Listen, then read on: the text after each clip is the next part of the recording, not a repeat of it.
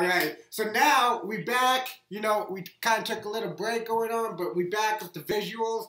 As you all know, Detroit is very near and dear to my heart. And this time, we actually have my co-host back this time. He appears on very, very special episodes. They're actually probably the highest viewed episodes. Hex even posted our last one, so shout out to Hex right there. Just to let you all know right now, the visuals, we back. So as you can see this time, not just over the phone, we have my guy Firstborn, and then we have a very, very special guest today. You might have heard him way back on that classic album, Searching for Jerry Garcia, or you might have heard of his mixtape run within Detroit. So without further introductions, I'd like to proudly introduce J.Hill. What's up, everybody? J.Hill. I'm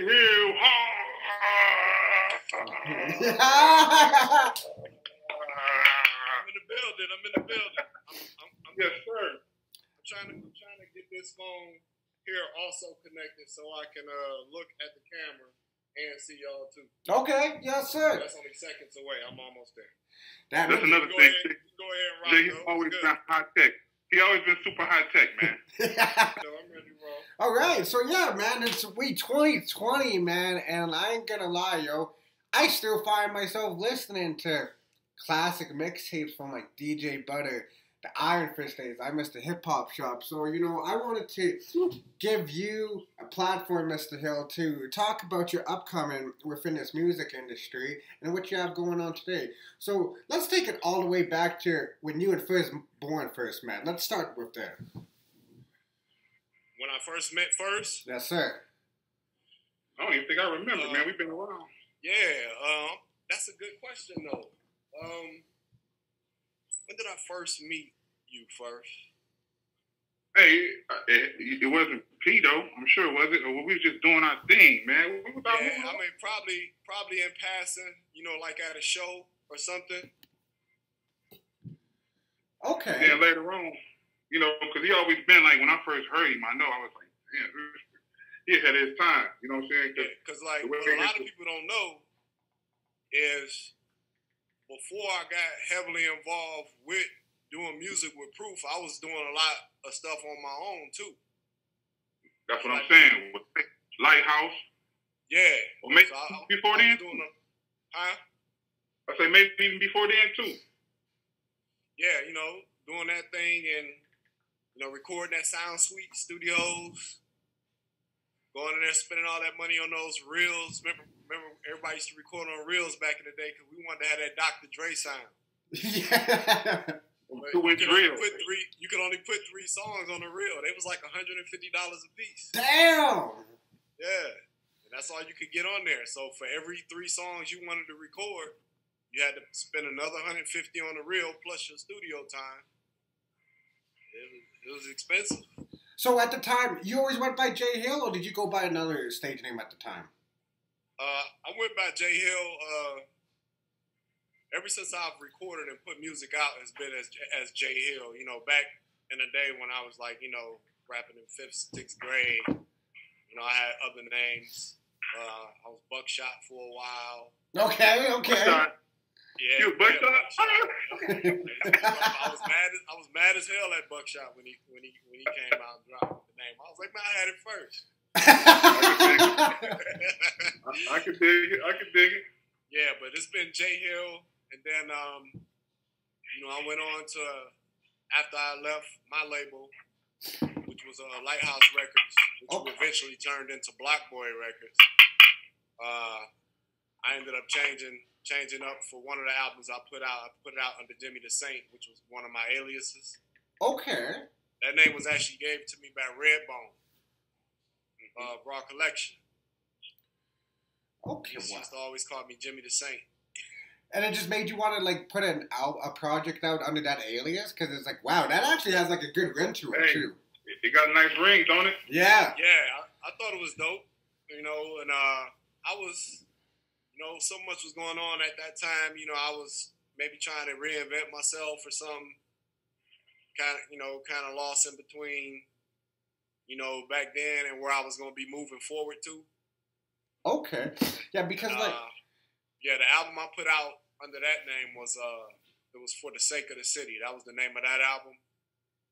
That's on my think I got that album on my Bandcamp page. Okay. Now, see, I love how you have Bandcamp now too. Do you do a lot of like every project you put up on Bandcamp, including your mixtapes, or like you only put like your official projects on your Bandcamp? Yeah, everything that I have out, I'm gonna put that on Bandcamp. Actually, my last album I put out February 14th, the Valentine's Day album. I put that on Bandcamp for like the first couple of weeks, so people could just go there and buy it. So the returns would come straight back to me, and then I released it, on Spotify and all the other platforms. Yeah, because Bandcamp, you get a bigger percentage when they actually buy your music as opposed to the streaming companies where they give you pennies. Right, and it comes right to you. And so that was a great thing. And also, with Bandcamp, it's just I like the independence of it. Just for independent artists, it's tailored better towards us. And working with a lot of other guys, in the industry from Detroit, I just counseled with them, and they was like, you should put it out on Bandcamp first before you put it out everywhere, man, and get that love first. To see if people gravitate to it. Right. Okay. Now, I ain't gonna lie, like, the first time, like, I ever heard you was on Big Proof's album now, too, but when I like a feature, I'm gonna go and try to find, like, their own music as opposed to their features, right? So I remember the very first time I ever heard of They Want Street Fame. Uh-huh. Now, I was gonna... Now, mind you, this was, like, before, like, streaming sites now, too, so, like, you really had to dig on the internet for these tapes right now, too. Man, that shit was prophetic, man. Yeah.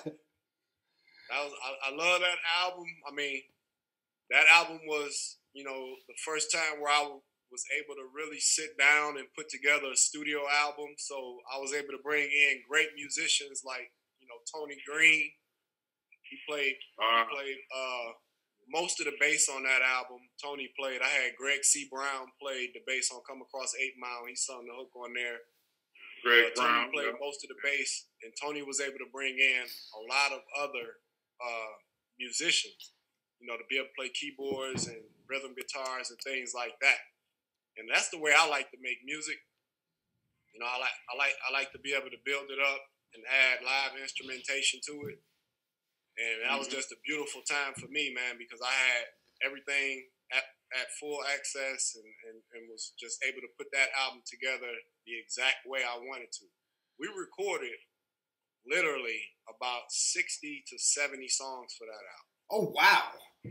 But I had a complete They Want Street Fame finish before we moved into the new studio that we had. We had a studio out in Oak Park. And once we started recording, I started scrapping songs, and it just became so much. I'm like, okay, well, we gonna set this stuff aside. I actually put out an album called the B-Sides Mixtape, which was like 19 or 20 songs that didn't even make Street Fame. Wow. So that explains why there's 20 songs on this actual album now, too, because back then, 20 songs was the standard. Yeah. It felt like you had to make that many. You felt like you had to make that many songs in order to have an album back then. So I was trying to keep up with the status quo, I guess you could say. But we had so much material. Like I say, the B-Sides Mixtape was a whole album in itself, and I just threw that out there, before I even put Street Fame out. It was some classics on there, and then I still have I'll say about maybe 40 songs from that era. Oh, wow. Including, I started a group called the Block Boys that had Bodie James in it. My group, which was H&R Block. Some guys from my neighborhood and some guys from Bodie's crew. We all mixed together and we created the Block Boys. Okay. So I had tons of music from that still has never really even been heard. I got that on my computer right here behind me. He sent me an album, told me to sit on it. Yeah, that was Street Fame 2 first. Oh, okay. That album still hasn't dropped, but I will release Street Fame 2.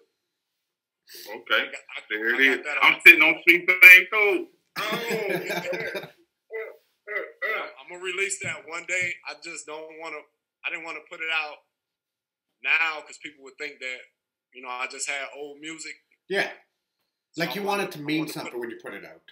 Right. I wanted to put out a few more projects that were current, and then with things that are going on right now in today's times, it's just so much to talk about. So much to rap about. I had to concentrate and fully focus on this album right here because, I think years from now, people are going to look back at this album and this will be one of my proudest moments right here. Definitely.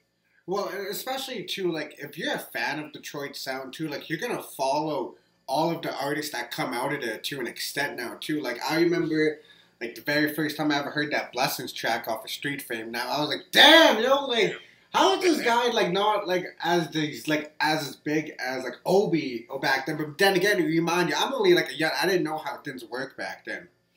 Right. But when I heard it, I was like, God damn. It's still process, man. What I liked about the way you came off, man, your delivery, especially, your content was always, pertinent to relevant times. You know what I'm saying? And I always was ahead of yourself, man. I always felt that you was ahead of your time, even back then, bro. When people take the time to listen to you, they're gonna get a pure enjoyment out of it, man. I put my they get a pure enjoyment out of it. That's what I want to give them. I take my time, and I try to make sure I do it the right way. And like you say, I definitely always try to make sure I include a message. I don't get writing slumps, but the slumps I have are if I don't feel like I have something important to say. It's hard for me to just sit there and make music if I don't feel a reason for it, Yeah. Because it's like what we said before, like you also want to put it out to mean something, but you also want to have that music that stands for something as opposed to, I just put out a trap song. Right. And I mean I wrote stuff like that too. Okay. I got it to a point where I was trying to write a lot of that music for other artists, but a lot of times, artists get a little proud. They don't want people writing songs for them. Yeah. But, yeah, and I guess also, I was trying to refine my way and, my place in the music game, When all of the different music started coming out, like I listened to a lot of it. I like it. But I know I can't make that. It's not a representation of me. Okay. So right. I wrote songs for people. I did a lot of production that that might have that sound, but it's not necessarily mine, so I can't really put it out under me. But what it does show a quality in an artist that they had the versatility to be able to give people what they want. You feel what I'm saying? So right. Back then it was kind of different. It was like we wanted to do what we wanted to do to grab the attention of the people or the people then. But now, as we can see, we in a microwavable age. Shit is only hot for a second. You know what I'm saying? Yeah. Back, we need to try to make it resonate. We was ahead of our time too, as being who we were. You know what I'm saying? IFS and all that. We didn't understand. I don't feel like I understand it at the time then. Like if I knew what I know now, then of course, and everybody say that. But to know that moment, we created those moments, and a lot of people really gravitated towards us, man, and they were built from that. Whether they want to admit it or not, it was built from it. And those Iron Fist days was like blood sport going in those studios recording. There was so many it was MCs, like a camp, right? I mean, like MCs. you couldn't go in discipline. there. You could not go in there and not have a pen. Yeah. You never knew who was gonna be in the studios. We was at See Some Friends or all the way to the Michigan building, the last studio we had. You never knew who was gonna be in there, recording. I walk in, you had Guilty Simpson in there and Proof like, hey, Hill, you and Guilty on this joint right here. I'm like, shit, I gotta rock with Guilty. All right, let's go. And I'm gonna try to tear his head off because I know he about to come with it. Oh yeah, you dreadnought. Yeah, the next day I go in there. Marv One in the studio. Okay, damn. You gotta rock like that. Not to mention the people who was, a part of the camp, Purple Gang, you know, T Flame and Famous, you know, with Ty Ferris now, you know, T Flame back then. On fire. But him and Famous and Flame was ridiculous with they shit back in the day. Killer Khan. Oh yes, shout out to Killer Khan and Ty Ferris. It was something. Super MC. That's our other co-host. it was just MCs, man, and you know, going to the Lush Lounge. Oh, legendary spot. Yeah, having to have a new 16 every week. You know, to try to impress people. It was a great time. It was a great time. Pick, man. Handpicked. Man, like, I love how you brought that time up now, too, because, like, there's a documentary by Proof called A Time Will Tell, and in that documentary, what you just said was straight facts, because I remember there was a scene where he's in this basement studio, and they're just filled with MCs. You have Super MC over here, you have T-Flame over here. Like, there was a lot of people in that one little studio. I was there in that basement. Oh. It was crazy. I mean, we 24 hours put a whole joint together. Yeah, I remember seeing First. To be a part of that. There's a scene where First is like this, and then he turns around with the biggest blunt I've seen. I was like, whoa. Yeah, that was the great time right there. Now, I understand like Straight Frame was recorded in 2004. If I have my facts straight. Actually, it was recorded between the end of 2000. I would say the beginning of 2003. Oh, wow. Yeah, up until the beginning of 2004, and then we put it out. Oh, but so there this are took some like a full songs year. on Street Fame that were actually recorded in 2002 before we moved into the studio. And then some songs made it over. Like, let me see. I would have to have the track list in front of me. I'm going off the top of my head some of these times too. I remember Heaters was on that. Chi Chi. Heaters. I recorded Heaters at See Some Friends at Proof Studio. Okay. I was supposed to have a session. This is crazy. I was supposed to have a session myself recording at that time, and P hadn't been in the studio for like 2 days. And then right when I was about to record, he came in. He had a sample. What's the singer name? Was it Nelly Furtado?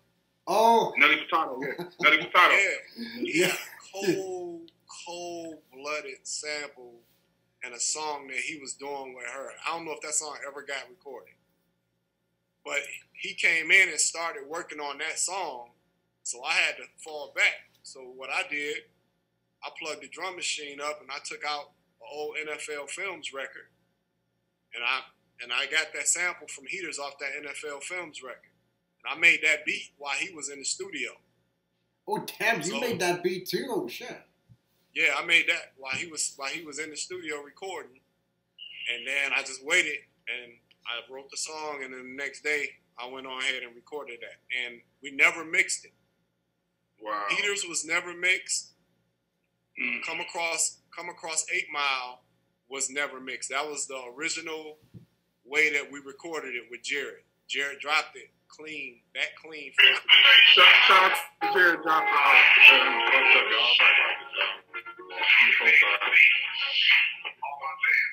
I apologize. Oh yeah. What's around and hit a button by mistake. Yeah, we never mixed Heaters. That's the exact 2-track that I got from when we recorded. I put it on the album, and I did the same thing with Come Across 8 Mile. Damn, you guys never mix like tracks Hey, like that. I never would even expected that. Yeah, Johnny Terry, my boy from high school, made that beat. His dad was in the Drifters, I believe was the name of the group. I don't want to get it wrong. I think it was the Drifters. Okay. And he had a studio. He lived in damn, I'm slipping right now. You know, Sherwood Forest. Okay. He lived in Sherwood Forest, which is like a affluent area in Detroit. I think Young Rock has a song titled Sherwood Forest. Yeah, it's like an area in the middle of the city of Detroit with all these big old mansions, like huge mansions. I used to ride my bike there when I was a kid and just ride around and be like, man, one day I'm gonna own one of these houses here. but Johnny stayed there. You know, of course, his dad did real well, and his daddy had a bunch of old studio equipment in the basement, and he used to let us go in there and record. You know, sometimes we would skip school and just go over Johnny's house all day, and just me, Swift McVeigh, Mr. Wrong, his name was Beretta back then. Swift and Beretta was a group called the Rabies. We used to always go over Johnny's house and record. So one day I just dropped over Johnny's house, and I'm like, man, I'm about to put this album out.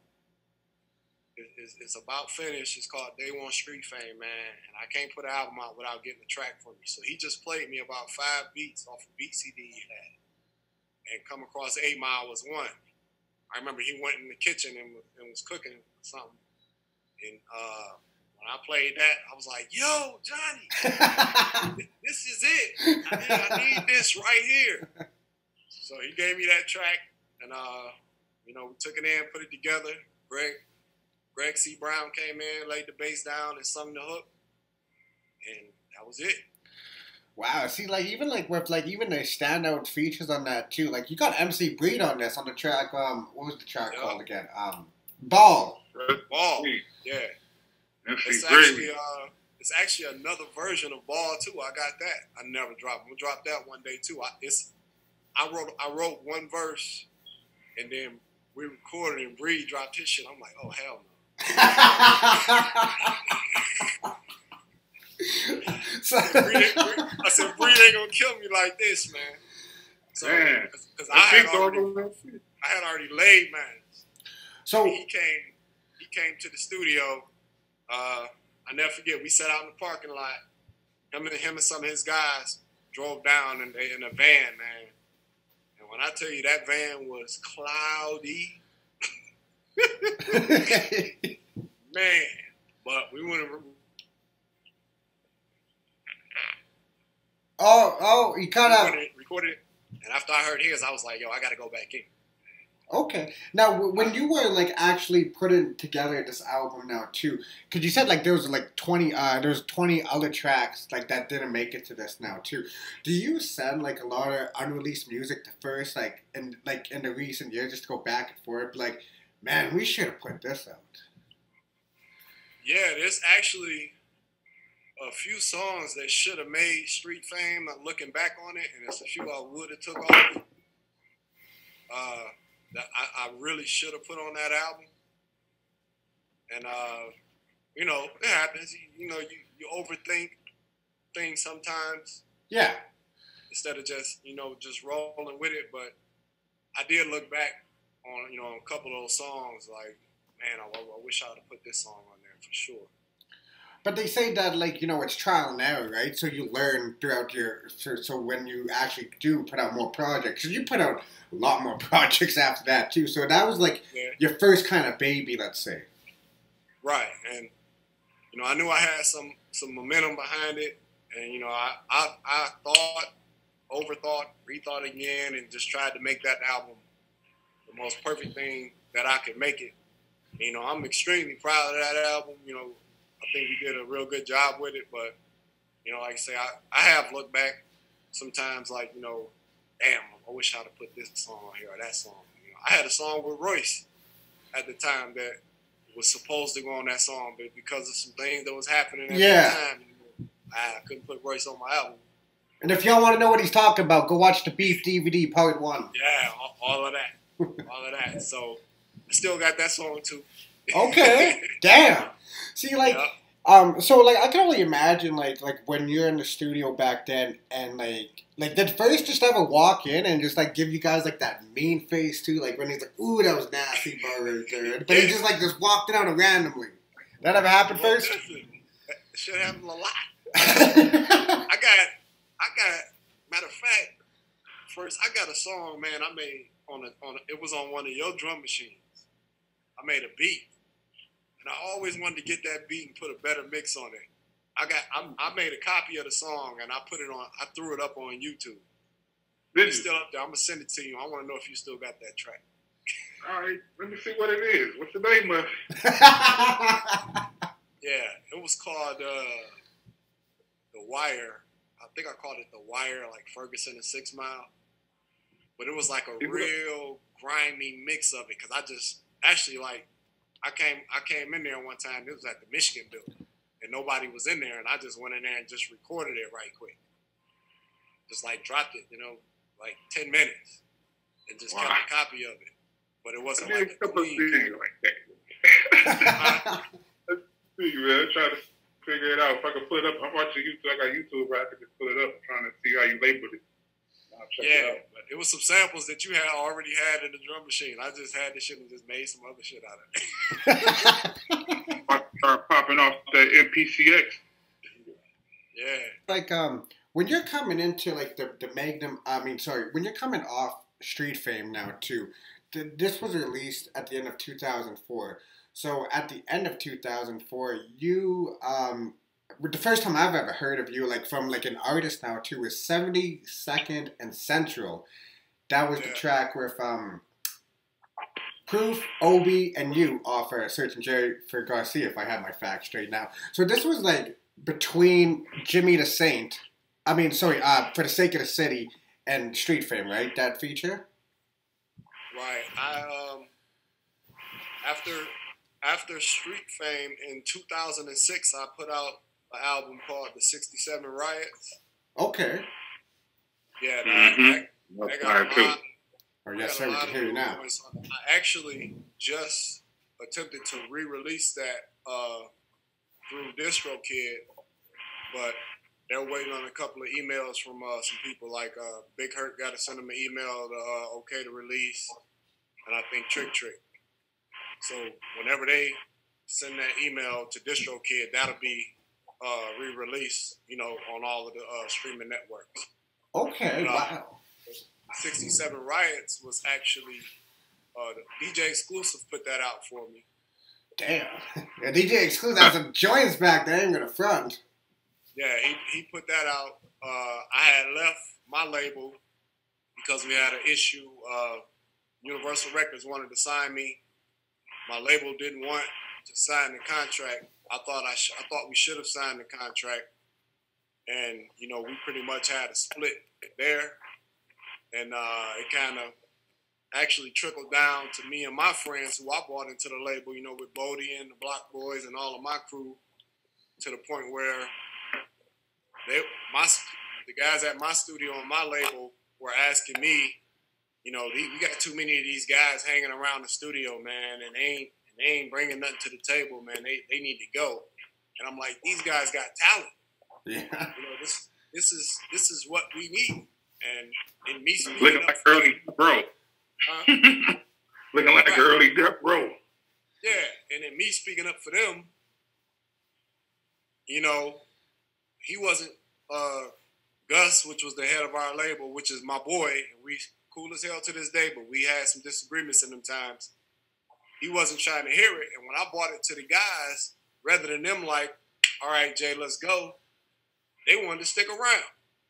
Okay. And I'm like, y'all do understand that he talking about y'all. So we actually got to the point where a lot of me and my guys wasn't talking, and it was some diss records flying back and forth on that 67 Riots album, because I got wind that they had been recording diss records about me, which they were. I heard some of them, and that was kind of a bad situation right there. And we got past it, but it made for some great music. The only time I ever recorded over a J.Hill beat was on that record. A song called Next Year, where I pretty much dissed my whole label. Oh, damn. Yeah, but who played? DJ Butter played that record all the time. That Next Year record. Proof gave me that beat, and then he recorded a song over the beat too. And I always tell him mine was better. I put that record out in 2006. Okay. And the Searching for Jerry, that's when the 72nd and Central and all that came after that. Okay. Wow. So you actually have like a tape called 67 Riots. Is that based on the Detroit riots back then? actually, how I came up with that title, it's crazy because my mom was involved when the '67 riots first popped off. Okay. Literally looking out of her apartment window down at the situation. So she used to always tell me the stories about the '67 riots. It always stuck in my head. And, I was born into that neighborhood and grew up right there in the area where all of that happened. So I associated the '67 riots with turmoil. And at that time, I was going through a shit ton of turmoil between my label, my relationship with my friends. It was like not knowing who to trust, and it just seemed perfect to me. Oh, that shit had you questioning yourself. Yeah, but it didn't exactly speak, to those times and the things that were going on with the riots. Yeah. But I guess it was kind of just the turmoil within me and around me at that time. And that's why I came up with the name of that. My nephew, who was DJ Ray, he's one of the big DJs at JOB right now. He's been listening to the records that I'm making right now for this album I'm about to put out, and he actually suggested I named it '67 Riots 2. But, I don't want to go back, Yeah. Yeah, I think if I would have never used that '67 Riots, I might have used it this time. But Yeah, for this go around because it's happening right now. It's right now. So, but Prophetic, man. I'm between two names right now for this album that's coming out right now. We can probably get to the end of that and reveal it on this show. Oh yeah, that'd be hella dope. We got an exclusive right here.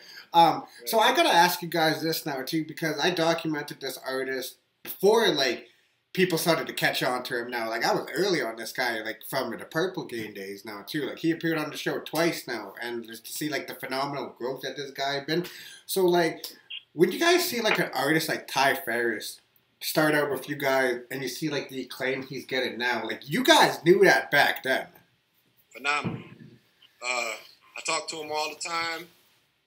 With all this the digital age and all this new stuff with computers, I kind of fell behind a little bit, and he's actually one of the people who I talk to the most to give me tips on, you need to do this. You're looking for somebody to press you up some wax, you need to do it like this. You need to make sure, you got your sound exchange and all that. Me and him chop it up, on issues like that, to try to help me get my stuff in order. Because if you watch what he do with his music now, top of the line quality as far as his product, as far as his production, his sound, his bars. It's phenomenal to see the growth that guy has went, grown into, man. And I love watching him. I praise him all the time on my social networks for what he does, because like you said, you definitely see the growth. And right now, he taking off with it. I couldn't be prouder of him. Same thing with Bodie right now. Oh yeah, shout out to Mr. Bojack. I talked to Bodie 2 days ago. Okay.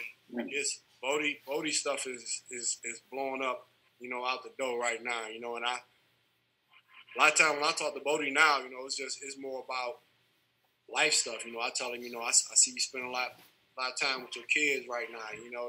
That's good, man. Yeah. They're young right now. I had my kids young, so my kids all grown. I was gonna ask you guys if you guys have kids. Yeah, my son putting out records right now. Oh damn, okay. Yeah. So my kids are out of high school. And, he got young kids right now, and I was just telling him, we was talking the other day, I'm like, man, they not going to forget that. Yeah. When they get older, regardless of whatever go on, relationships or whatever, time that you spend and you put in with them kids, they ain't going to forget it, man, and keep that up. I told him, I'm watching you, I see you, man. I'm proud of that guy. Yeah. And, just to see, the growth now, too, because, you guys known these artists before, people all the way in Canada were like Boldy or Ty. You guys knew so it just, I wonder the inspiration that gives the both of you guys now too, including you first now too, because when you guys see an artist go from relatively unknown to be one of the most high-end demanded artists in the music industry? Like, what did that give you? And, like, the time span, too. We're talking from, like, what, 2005, you know, them to, and we're in 2020? Right.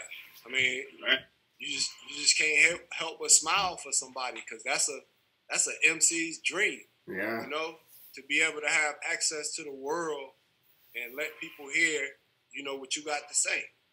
And just, you know, just to know guys is out here getting on like that, man, it's inspiring.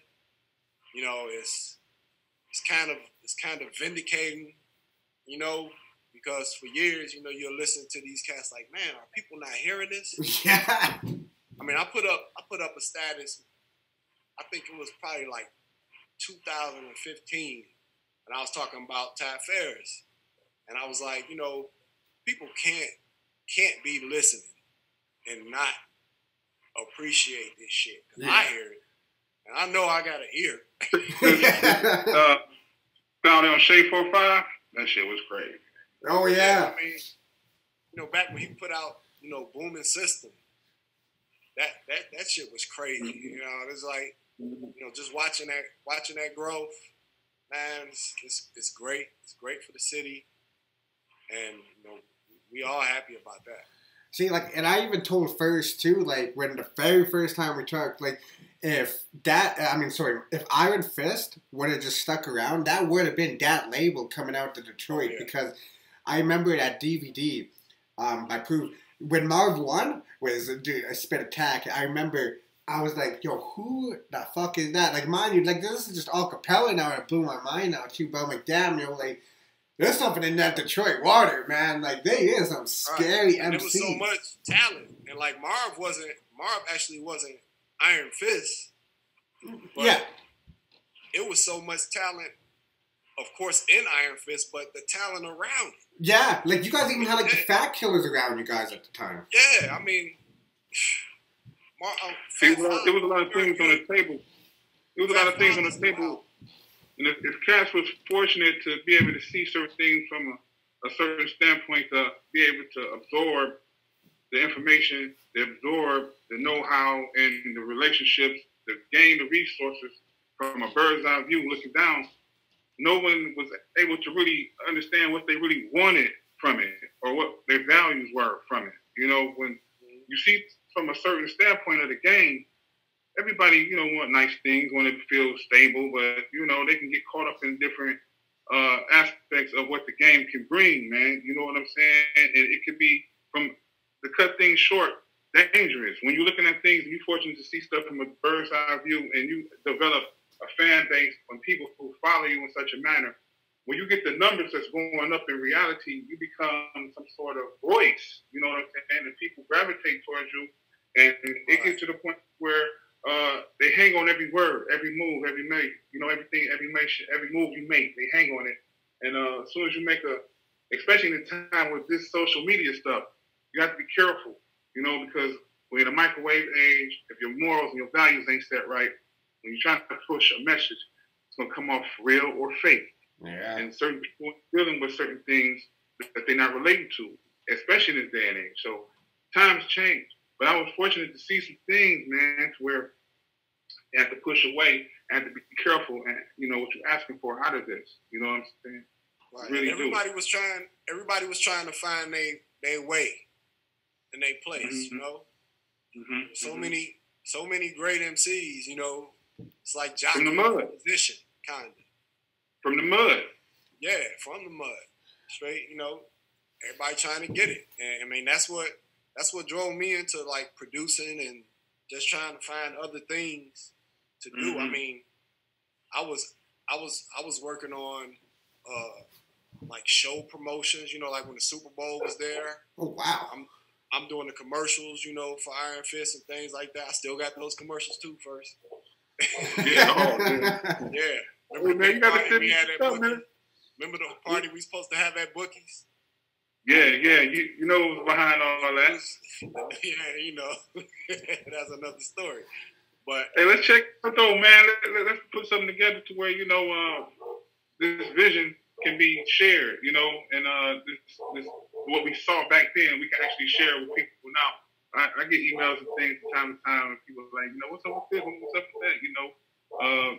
People don't know. It's a full album worth of. Searching for Jerry Garcia has videos of almost every song on the album.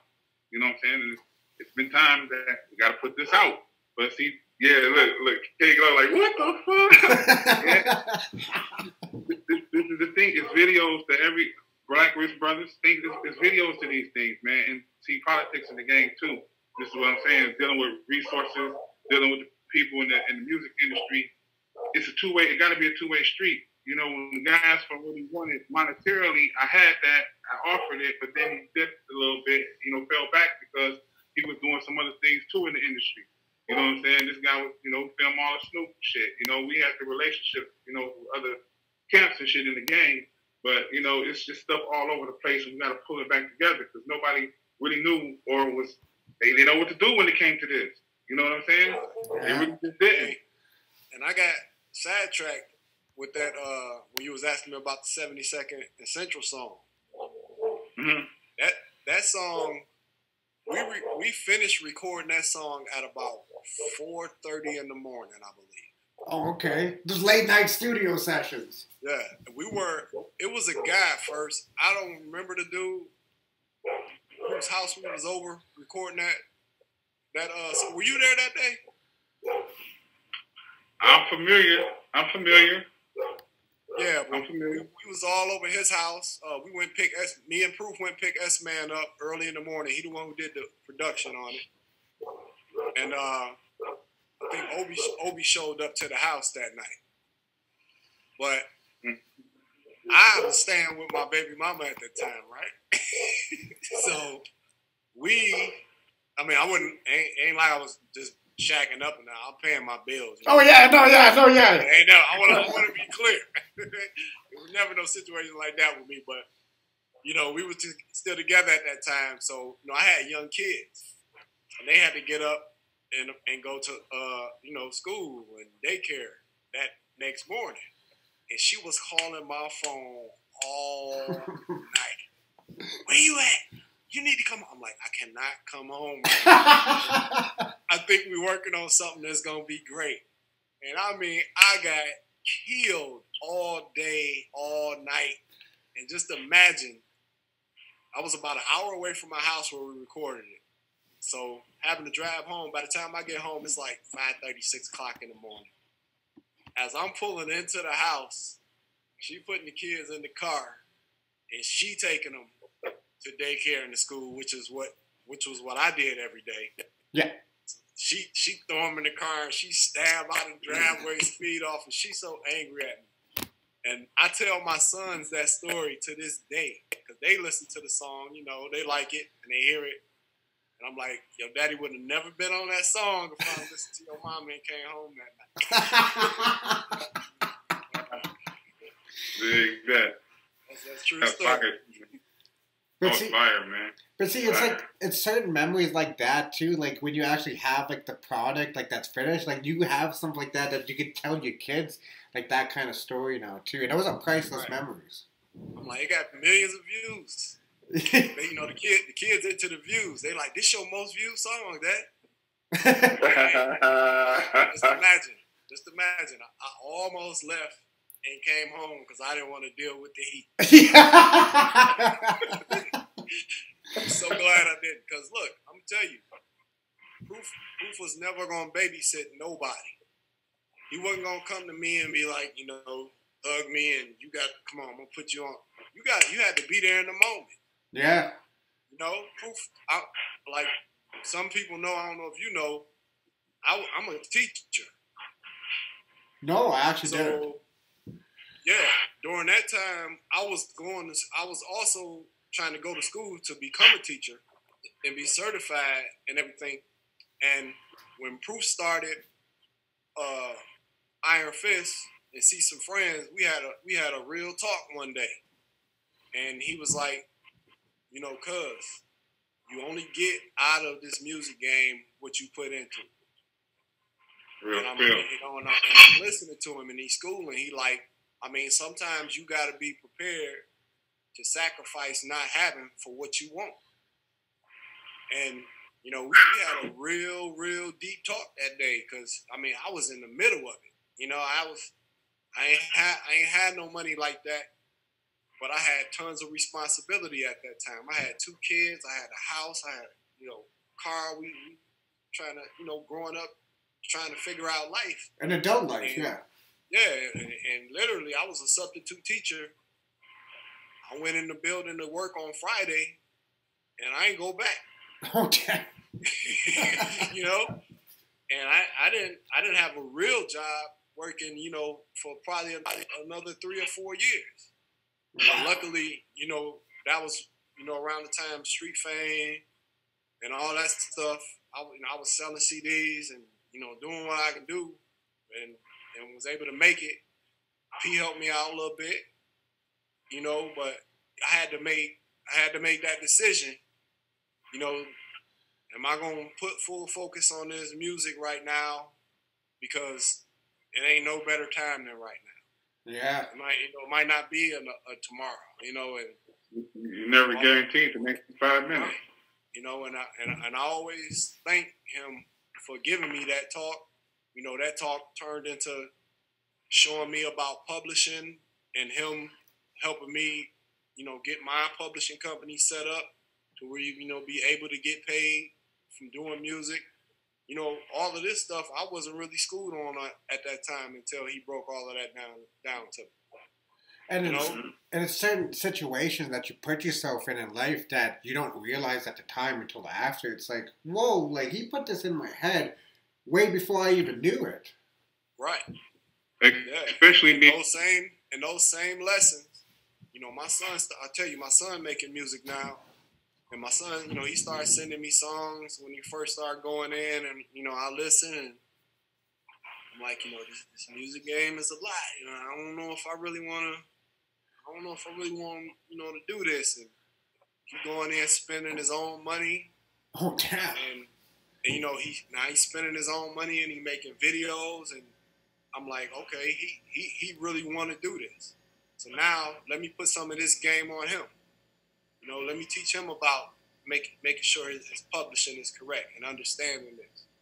And, you know, yeah, you got your stuff out through DistroKid, but check this Sound Exchange information out I got from my man Ty Ferris in case anybody ever try to, you know, produce some physical copies of your stuff. You always gonna make sure you get your money.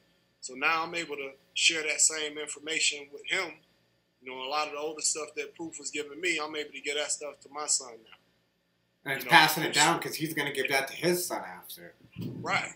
You know, so yep. You know, that's valuable information. I mean, Proof Sons is making great music right now. Yeah. You know, he's on the Def Jam.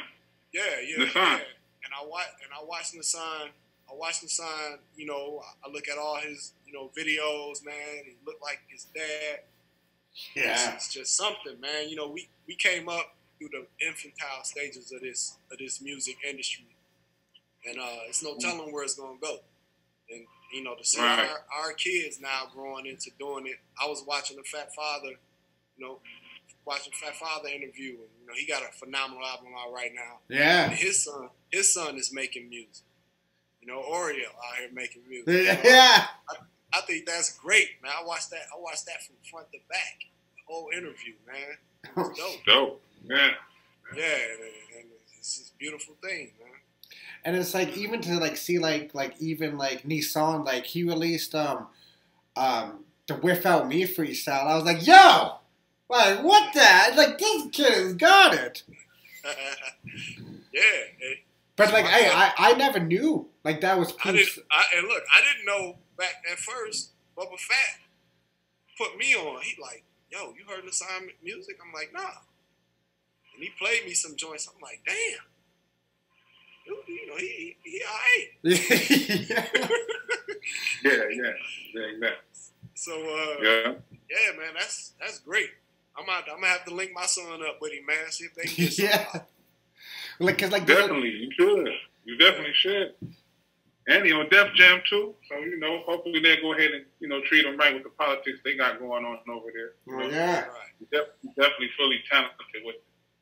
Now, like, even with you guys, too, because I remember, like, I think it's 2005, there's an old video of Proof interviewing Fat Felder, like with like an actual interview back then. Now, so I was curious during that time now too. Has any of like First or J.Hill, have you guys ever thought about like doing media back then, or like it was strictly focused on the music?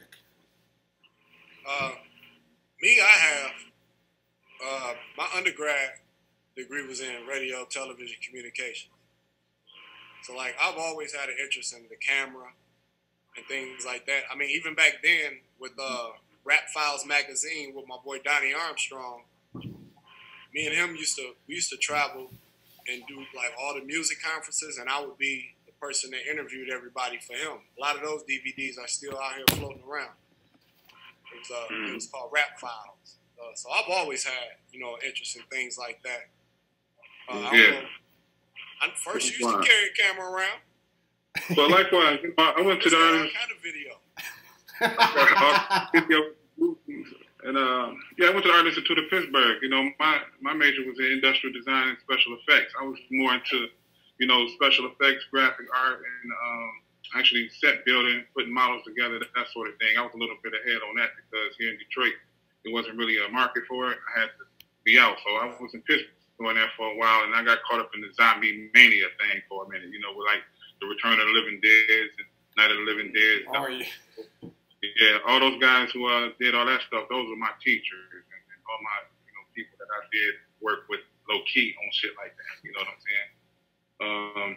I love that kind of stuff. I carried the camera a little bit, that anger management stuff. We had cameras for all that.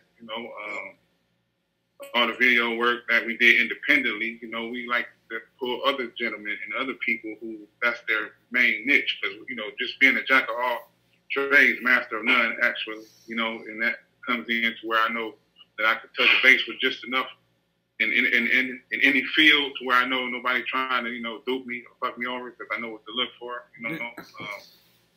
that would put you in a certain position to be able to obtain that information. You feel what I'm saying? So what he's speaking on is like having that information and passing it on is very valuable. In fact, it's priceless. And this is where you get people trying to transcend hip hop into a young man's sport and trying to put a little shade on the elder or the older artists that came out that stood out. I mean, hell, the greatest artist in the world is pushing 50 right now, two of them, M and Jay-Z. Yeah. But M, for the most part, he's still in his game. He's still on top, and he's really just now he's really just now doing him in a per se way. You know what I'm saying? So as we get older, you get more vintage, you get more prime, you should be more shined up, more sharpened, and being able to put this stuff out and not do it with a sense of embarrassment. You know what I'm saying? So right. I don't have any children then. I don't have any now.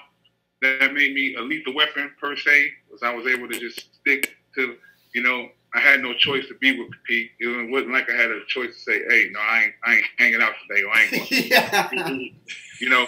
I'll wait to pump music till you come out at 7 in the morning. Oh, man, you ain't got to do all that. Tear your line up and pay for it. You ain't got to do all that. I was very fortunate in that matter. Actually, I've finished writing one movie's script that I'm trying to shoot in Detroit. I wanted to shoot it this summer, but with things that have been going on with this COVID-19. Oh, yeah. Kind of screwed that up. But I got that one finished. I'm halfway through a comedy that I'm writing with a friend of mine, Gary T. Everett. Mm-hmm. And I just started, while I was, sitting here on quarantine, I started writing like a scary movie. Okay. Real different shit for me right here. And I'm about 20 minutes into that right now. So that's definitely somewhere where I'm looking to go, along with recording my music and all. I do mostly all my own videos. I film them and edit them myself, because I'm down here pretty much all by myself. And that's the best way to do it. Yeah. Oh, yeah, that's right. You're down in Jacksonville right now. Right.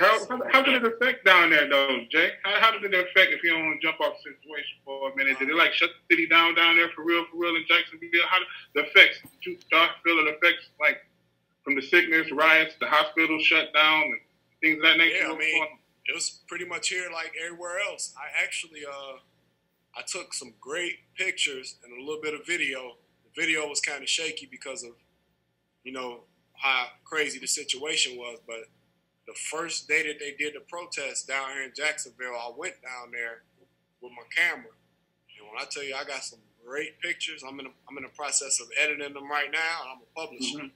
I took about 200. I think I took 206 pictures. Okay. So I'm going through them. I think I'm gonna end up with about 100, or maybe a little less than 100. Real good pictures, man. And I'm gonna try to publish it somehow and put it out. I should be dropping a little video of me down there within the next week. Just edit that up real quick, like a little 2-minute video, just the stuff that was going on down there. But like, I was literally right in the middle of everything that was popping. I got where they had the line of police in full riot gear with these big ass machine guns, and the protesters right here in their face, hurling insults at them, and I'm in between both, taking pictures back and forth. Damn. Crazy with big flash bangs going off at my feet and everything, man. It was wild. I salute you on that. You took a big risk. You see how they had arrested the guys from CNN? Yeah. So yeah, man, they ain't playing. I got some great pictures. There's an actual video of there's a 22-year-old. He just walking home with the camera, and all you see is this police just like for no fucking reason. That's nuts. What about the result of casualties involved in this pandemic? How was for COVID? Hit the area pretty good. I'm actually living outside of Jacksonville, so I think we are at about like 250 cases in this area. Oh shit! But you guys are away from big crowds, though. Yeah, into Jacksonville, you know, they up in the thousands. Oh damn. Yeah. Yeah, we have I think we have 7,000 cases in my city. It's not. I won't even go outside. Yeah. Well, I will say that here, as far as I get my information from a gentleman who I know work in the hospital, because I need to see and understand directly from those who hands-on with the work, you know. And he said it seems to be slowing up a bit here. He said it's not too many cases on the, where he's at, which was one of the mainstays of this place, you know. So it seems to be slowing down. But as far as the tension rising with other things, it's bringing more. It just seemed like the pandemic created an environment for this to explode like it did. What you say? Yeah. It was just a ill timing with everything, you know. Big salute to Lord Josiah too, for on the front lines of being on the front lines of COVID. Yes, sir, Lord Josiah, sure. Now, when you guys are actually when you guys just have regular talks, when it's not recorded and stuff like that now too, I was wondering, do you guys plan trips to come just to hang out for each other? First comes down to Florida, or you come back to Detroit, or is it everything over the internet nowadays between you two? No, only when schedule allowing, man. Okay. Yeah. We talk, but only when schedule allowing, we able to get up out of the city or something like that. You know, he also down there with one of our first managers, Joe Collins. Shout out to Joe Collins. He down there in Jacksonville, Florida too as well. And I had, shot down there when he first moved down there. So it's my intention, always my intention to be moving around. That been in my blood. It didn't matter. It didn't stop. If I had to be out of town the next day, this is how we was moving. It was a level of sacrifice that we had to take. Some things just became habits. They say you do things 21 days in a row. Becomes a habit. And we were definitely moving around more than that in 21 days. You know what I'm saying? So I don't have a problem going out. I say, yeah, Kills. I was on my way out there to go fuck with Kills in Vegas, There's nothing to go out there and shoot. Yeah, I definitely got to get out that way. I was talking to him, about 4 days ago. Mm-hmm. Okay. He posted about that earthquake they had out there. Yeah. And then I seen another one of my boys, Brian, post about an earthquake, and I thought Brian was in Michigan. I'm like, hold the hell up. Vegas and Michigan talking about flat screen? Mr. Flat Huh? Mr. Flat Screen? Brian? Yeah. And then he I'm in Vegas. I'm like, oh, that's what. So y'all in the same spot. That's why y'all both posted about the earthquake. So yeah, that would freak me out too. It was what the fuck? It's happening on both sides? Yeah. And I gotta go get with Kills, man. get with him about this camera because he been into that. You know, I'm brand new. He out there. Shit. I need to holler at Kill for some of the models who be shooting. Goddamn. I'll just leave that. Yeah, I gotta get. Look, I'm telling you. I said, that's another thing. I gotta get with him because I need to be doing the same thing. Yeah. I got a sweet ass camera. I gotta use this thing. Yeah, definitely. It's all about the shot, though. It's all about that eye, Jay. You know that, right? Yeah. Now, like that money shot. Like even like with like Kills now too, like being in photography now too, and like what you guys have evolved now too. I like to see like, I like to hear what you guys do now too. Like I want to make my own videos and publish it and then on my own, or I actually want to get my own publishing deal, so it shows that you guys are like you guys are big on ownership, not letting somebody else be the middleman. It's like, oh, I'm taking this percentage. It's like, no, we split it between the people who actually do the work. Yeah, and that's how it should be. You know, when we came up, all everybody ever talked about was getting a deal. You know, not knowing we were the deal. Right. Yeah. We were the deal. And that's the props I give to this younger generation of hip hop. Many more artists are owning their material. Yeah. You know, I talk to my son about that all the time. You know, he's thrown that get a deal out. I'm like, man, you shouldn't even be talking like that right now. I was like, you got the internet. That is your deal. Yeah. You know, you don't need no major label. Yeah, however hard you hustle it is what it's going to turn into. That's right. Your quality, your resource, how you approach people. You still got to approach people. You know, when you're reaching out to different people to listen to your stuff, it's about how you break the ice sometimes. The name of the game is exposure. The name of the game is exposure. It's about who you're exposing your craft to. And, you know, if you've got the market and, you know, your fan base, then, of course, you can cater to it. You know what I'm saying? So, but not when they too busy trying to flash money and their message is different. You know, it's about hoes, money, hoes, and lean and shit like that, bro. So, you know, certain things just have to come to a head when it's about putting this message out. And the quality is always there when you got paper behind it. But at the same time, what are you putting in the atmosphere? What are you putting out that's going to create a wave for other shit? You know, when people were doing popping purple pills and shit, that was one of the joints that niggas hated the most, really. But look at the wave. Look at the wave. You know what I'm saying?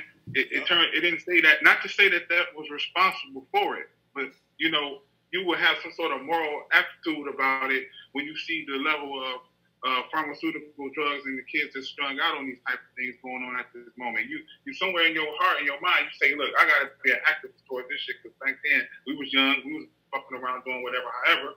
But now it's a level of responsibility that must come along with this. That's all, you know, that's all how I feel about this art, this craft, because it's a reflection of you. And that's why people always talk about keeping it real. And, you know, they say so much in their raps, and then they fuck around and use that in a court of law against them. You know, it was going on then, too. You know, it's not just now. We heard about the artists nowadays that's out there. They say so much in their art. How do you feel about that, J.Hill, as far as what they say, the level of realness and the quality of their music? First, I'll say I definitely understand, you know, the younger generation with a lot of the verbiage and a lot of the subject matter that they use in their songs because, I mean, they are young. And they out here, you know, doing some wild things. Just like when I was that age, I talked about a lot of stuff in my music that you probably wouldn't hear me talk about right now. So I think we do have to be accepting of these guys. You know, it's their time. But at the same time, it is incumbent upon us to be able to, you know, to school them guys and be like, hey, yo, you know, you might not want to be saying X, Y, Z. Yeah. You know, if you're going to be out here implicating yourself in something that might get you in trouble. Then you go back on it. Right. Or if you got these songs about, you know, this certain subject matter, throw some of this in there too. Yeah. You know, you got the ear of your generation. So you have to learn to become somewhat responsible in what you say and what you give them every day because rap music is highly influential. Yeah. I was crazily influenced by stuff that Ice Cube and Eazy-E and the Ghetto Boys were rapping about back in the day. So I know how a young kid feel sitting in his car hanging out with his friends listening to this music. So if you're giving a bunch of that message, then you need to also take time to give, a little bit of this other message. And as far as rappers in my generation go, I think that's your way to longevity. Yeah, it is. It is. So that's why, now with the music that I put out, the message is totally different. And I'm not gonna put out every album where I'm Jesus, Jesus, preachy, preachy. Oh yeah, no, yeah. You know what I mean? But I do understand the responsibility that I have as an MC, of my era. And as I say, this can be a way to longevity for rappers that came from our era. It ain't like you get older and you forget how to rap. Yeah. If anything, to me, I've gotten better. Well, even with tracks like Young Black Male is a prime example of what you're talking about. I mean, and things like that, and I recently had put a new studio together, and to now where I'm able to get a high quality sound from right here in my house, and also be able to immediately mix it, master it, and put it out right away to the public. So now that I can do that, I'm like, I gotta say something. I can't just make party and bullshit music all the time. Oh yeah, so no. I made the Young Black Male, and I made the Stay Humble, Stay Foolish, Stay Hungry, Stay Foolish. Those were the two first songs that I made when I put my new studio back together. So I just put them out as singles. I didn't know I was going to catch this wave and get so hot and been recording all the music I have. So boom, February come around, I'm like, I got a lot of songs that I've been working on speaking about relationships. Hell, let me put out a February 14th album. It might be some people out here going through things in their relationship that I done been through. I done been through the gamut of it. I got a huge understanding of everything. Yeah. Let's put that out there. Nah, shit, let my son and them hear this. They might not run into some of the situations that I ended up running into. After that, all of this social unrest popped off. I was in the middle of making an album that, Griselda's bringing back, that grimy hip hop beat. That 90s sound, that grimy 90s sound. So that's where I started with this new album. I got some joints, just with that grimy hip hop 90s sound. The low pace, yes sir. Yeah, and I'm giving that old flow, that old smooth flow, and that turned into the 87 Celtics.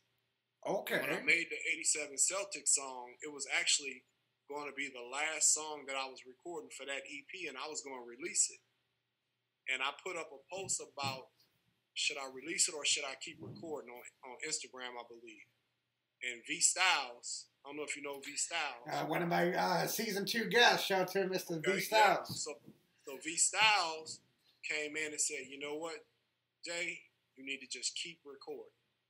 Because the more you keep recording, the more you're going to get back into it and the better material you're going to make. And then that bled into me making more of this like revolution music that's on this new album that I'm making. And I'm like, yo, that 87 Celtics, that can be the single. Since I done made a sweet video for it, put that out. I need to make 5 or 6 more songs like this and make it its own project. So that's what I'm working on finishing up right now. So like I said, I think I got to make at least about maybe one more song, and I have 7 songs, finished EP, and I just got to name it. See, I like how you put that on Facebook now too. I don't know if you could hear us first just join us now. When you put on Facebook that you were in the middle of writing your magnum opus now too, and when I was hearing some of your past work now too, I was like, I admire artists who don't give up, because you could have easily just gave up after not getting the reception that you wanted. It's like, you know what, I don't want to do this anymore, I'm going to fall back. But you keep pushing. And it's like what Proof used to tell you, too. You get what you put in now, too. So I believe, like, we're in a day and age now, too, where people are actually listening to the lyrics. Like, they're not, yeah, they listen to the beat. But we actually have people listening to the lyrics again now, too, which is the most important part of it. So I think that when you release this, like, it's going to get, like, a very good reception. Because look at all the good reception from the albums coming out of Detroit. Ken Farler, Miss Corona's The Virus, The Allegory, Tia Price in China. Yep. It's a great time. Like, I also made it a status, it's never been a greater time to rhyme. Yeah. And I really feel like that. Like, when I sit down in here in my studio and, you know, I told you my process, you know, I've been doing the beat first. And then when I sit down and write it, it just flies off onto the paper, like with no effort. Yeah. But then when I record it and I go back and listen, it's so complex. But it didn't take extra effort, like erase that. No, it just flowed out of me. And part of me want to keep on recording, you know, but I want to put this project out.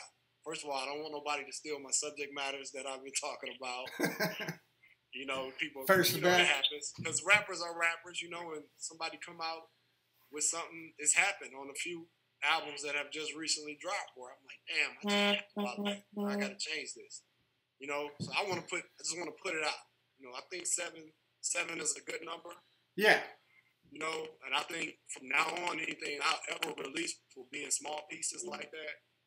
Because I'm so into these themed albums right now. Yo, first over here with I don't know if you see it. I'm not laughing at you, J.Hill. I don't know if you see what First was doing on the camera. Yo, First, can you show him the drum again? My new drum machine. I'm in a beat battle. I'm in the middle trying to do Hey, let me plug my mic in. I'll sample that shit, right?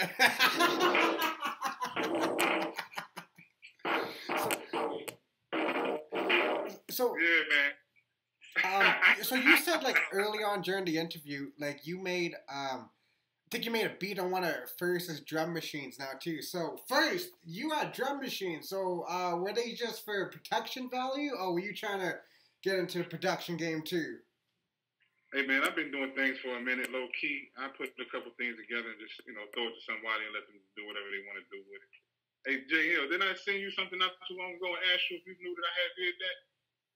Yeah, in the email.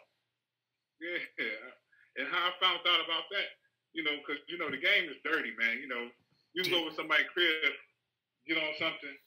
Hey man, say that for me. I'll be back for it. You know what I'm saying? Oh, ain't no problem. And you can hear it somewhere else. Yeah. Yeah, you never knew, right? Yeah. And then if I say something about it, then I'm hating or I'm spitting venom on somebody. You see what I'm saying? This game is fickle. But then when you see somebody like King Gordy and Bizarre on stage rapping to your shit and the crowd going wild, and they didn't know you did it until you approach them like, damn, that was dope. I'm not looking for no money. You know what I'm saying? But you didn't know I did that. Yeah. That shit was fire. That shit was fire. And that's the best reward I could see coming out of it, you know what I'm saying? Out of something like that of that nature. But yeah, I like to play with the drum machine from time to time, you know. Okay. See, like, you know, I like how like your involvement too with Fat Ray with his upcoming work now too, because like I gotta give it to you first, man. Fat Ray, that's my guy. I gotta give it to you. Man. This guy First. He really made me like understand Hex's humor, because from an outsider, I didn't get it, right? So I'm like, why is this guy saying he hates all this other shit, right? So I remember Hex is different. Yeah. But, I'll message Hex something like, yo, like I sent Hex my 87 Celtics video. Hex will send you some shit back like, fuck you. Yeah. That's when you know your shit fire. Yeah. It's like, yeah, but he mean it in a loving way though. Yeah.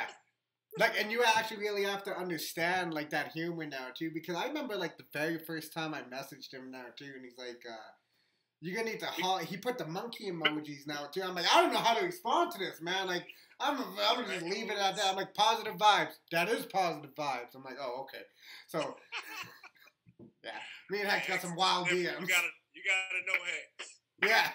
Well, because like first was the one to really put it into perspective for me, right? Because Hex used to always walk around, watch people on stage, and if he didn't give you that mean ass look, your ass was out of here. I remember performing, like, I had a show at St. Andrews, upstairs, on the big stage, and I had just made this song. It was called I think it was called Club Gon' Stop. That was on the B-sides. And was it? I don't know what it was. I think it was on that. But I had never performed it in front of anybody. That's what it was. It was my first time ever performing a song. So of course you want to, get people's reactions, but the one main person who I made sure I was looking at while I was on stage performing, I'm glancing off to the side to see what Hex facial expression is going to be. And he had this. He had a squeeze bottle, his little headband on, and he gave I'm like, oh yeah, my shit bang. I'm like, my shit bang. Yeah, man. Yeah, because when you get that approval from Hex, you official. So, hey, anybody get on here from the D and they really got no thoroughbred something to say about Hex, man, they don't know what they doing in the D. Yeah. Facts. That's facts right there. I met Hex outside of music. Okay. Right, me too. I met Hex at Softball City after a softball game. They was all sitting together, we used to drink beer and all after softball games. And the group he was sitting with, they was all sitting around listening to music. It was some local Detroit music. I'm like, let me pull up right here. I'm like, hey man, check my shit. He was playing the Dreadnoughts. Oh my God, yes sir. He was playing some Dreadnoughts. And I'm like, that's dope. I'm like, I got some joints too. Check my shit out. So I put mine in, he listened to it. He like, bet. We exchanged numbers. That's how I met Hex. Okay. Yeah, then we would see each other, on the scene. But the first time I ever met Hex was on 8 Mile at Softball City. See, and like when you meet somebody outside of music and then you see him like when you do music, it's different. It's like, oh, I'd known you before music. Yeah. Mm-hmm. Damn. You said you left the Dreadnoughts. I wonder if Alias P, Knuckle, Slaughter were there too. Shout out to my guys right there. Alias P, yeah. I actually, Mr. Hill, I actually did a 6-part series on the Dreadnoughts too, and I think it's some of my best work now too. But I got all the Dreadnoughts, told the whole story, and it's over 8 hours. But it's really a phenomenal piece of work. I gotta check that. I didn't see that. It was Hex to introduce me to Cobb. It took me over to Cobb and introduced me to the other side of the X-Fam, the Teamsters and shit, where we end up bumping up with Jimmy Hoffa, you know what I'm saying? And, that's where, the Teamsters, Mar One, Fat Killers, all them. Rest in peace to Cobb. Peace, man. Rest in peace, bro. Most definitely. That's where I met Luco at, rest in peace. And the brothers all came solidarity back then, too, I would say. As much as we was always talking about somebody hating on us, we was sold up. We was tight. Even if we didn't like each other, we respected each other. So I look at the game. Our times done changed different, man. It's wild, man. It's crazy looking back on what you had, what you seen, what you was doing then, and feel like, man, we was there. There. Yeah. So shout out to everybody to come after us, those, who we may have influenced and moving down the line, because you did see a lot of 4-man groups start spinning out, you know what I'm saying, things of that nature. And, whether people want to admit it or not, because this is what you have to do in the game to always pay homage to those that came before you. That gives you class. That gives you respect. You know what I'm saying? That's respect. That's respect earned. Everything is earned, not given. And the harder it takes for you to get to where you got to go, the more you can hold on to it, the more you appreciate it and maintain it. You know what I'm saying? Because some people, you can get somewhere overnight, and it seems like it's an overnight success, but at the end of the day, you just dropped into a pool of piranha. And then now what you're supposed to do then. Yeah. But start seeing somebody fuck me over at the end, or somebody owe me some money because they had that knowledge off the rip. You know what I'm saying? So, you know, the brothers can get it together. We can all get it together in this game. Yeah. You know? Well, even like within like Detroit now too, it's more unified than I see now too, as opposed to what it was like 10 years. Mind you, I never seen it 10 years ago, but like from now, I see a lot more Detroit artists collaborating with each other, showing love to each other, posting about each other now too. But, and that's what needs to be done. You know, that type of energy to be pushed out in that direction. You know what I'm saying? Showing the solidarity and unification of artists, because we already had a black cloud over our head. You know what I'm saying? And we operate and we run through it for the years. It's been over 25 years with this cloud, and we still run through it, man. Whether they want to get Detroiters respect or not, it's a Detroit motherfucker in every part of the world making something happen. And you know? And I even notice now too, like even when people move away from Detroit, they'll still rep that city like they're in it, like Mark Sarks, Carol's, and J.Hill. Yeah, absolutely. You can't get the Detroit out, you know. So. And you so know, proud to be from Detroit. You know? It's hard to overlook great talent that come from harsh circumstances, like, you know, the environment of Detroit. There are hard environments everywhere in the world, but to be able to strive through it and to come through with it without having the same industry that, say, New York has, say that L.A. has, say that now Atlanta does. You know, because we done went through our plights with them as well, where they claim to be the next Motown, you know, but there's always an open bridge to these cities, you know what I'm saying? And that's due to another Detroit character there in those cities too that's offering that, because we didn't have that type of industry here. You know, everything is coming from the mud. It had to go somewhere. Even he had to go, you know, not had to go, but it was an LA cat, Dr. Really Dre. did though, before they accepted him. That was the black eye on Detroit. And then you had 50 Nobody Cent. accepts you until you go somewhere else and they say you great, and then get that cosign. He's great. Well, yeah, we don't need no cosign. Yeah, because it's a talent. Like a cosign is different. It's that attitude right there too, to a degree of not needing, always saying what we don't, but what we should put on the table is what we can produce and what we do need. You know, see, this manhood of I don't need, I do this all by myself type of thing that's, you know, in the game. Not saying that, you know, it should be was demasculated or anything of that nature. And I'm not saying that. I'm saying that people need to be a little bit more understanding that it takes team values when you're talking about doing something of that magnitude. You not no one person on the internet think or have the idea of thinking like a Soulja Boy. I was on the internet, I blew up off of that. True indeed, but without those receptors, those people who was receptive to that, it wouldn't have happened. Yeah. You're not just doing, you know what I'm saying? You're not just, I'm doing this, that's what it is. Because then when you enter into that environment of an industry environment, then you get a muffle put on you, you know, a muzzle. They don't want you to say certain things. Yeah. They try to get you to say certain things, and they push you in the direction of controversy or something of that nature, you know what I'm saying? But you have to understand how to navigate through these things. You know, you don't have to put the dress on. You know what I'm saying? But there's things that you have to do when you maintain it. I done seen that shit, bro. I'm not gonna fall into the same category as these other guys talk about conspiracy theories and Hollywood this, Hollywood that. You know, I've seen the shit, bro. And I was fortunate enough to see that shit in advance to where I'm like, I'm not scratching to get in fighting to get, you know, to get to Hollywood and those shit. Yeah. You know, I'd rather just meet the individuals who had the same values and core values and morals that where we can do some work together. If we talking about doing video, then let me holler at one of my guys I know who got a nice long resume who has the same core values with us. But if you want to put a label on it, let's say Vice TV or any of those other type of networks that people aim towards, we can get you there, you know, but it takes steps. Yeah. You know what I'm saying, to get you to there. And plus, you got to be shined up, polished. You know, a lot of things where artists are able to wake up and be in the studio, you have a point of, you know, people oversaturating. It's good to get that shit off your chest, but then you have to do quality control with your music as well. Oh, you know yeah. what I'm saying? First impression is a impression in any type of environment, any type of social structure. First impression. You're going to put something out, you got to reinvent yourself, and that's the deal with the internet. You're able to take your profile and be whoever you want to be with. if that's the case. If money is your only drive, then you can do it over the internet and obtain that. But that's got to be, you got to stick to that, and this just be that, you know.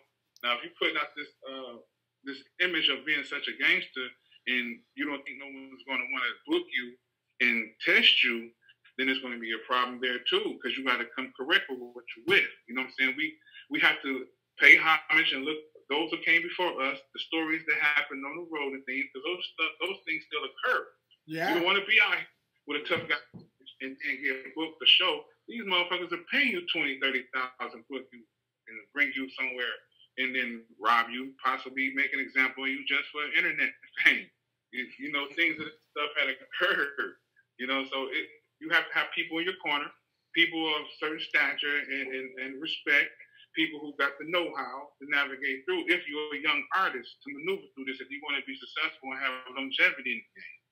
You know, other than that, you just be a stray sheep out here moving around, taking drugs, damn near overdosing. You know, because drugs play a big.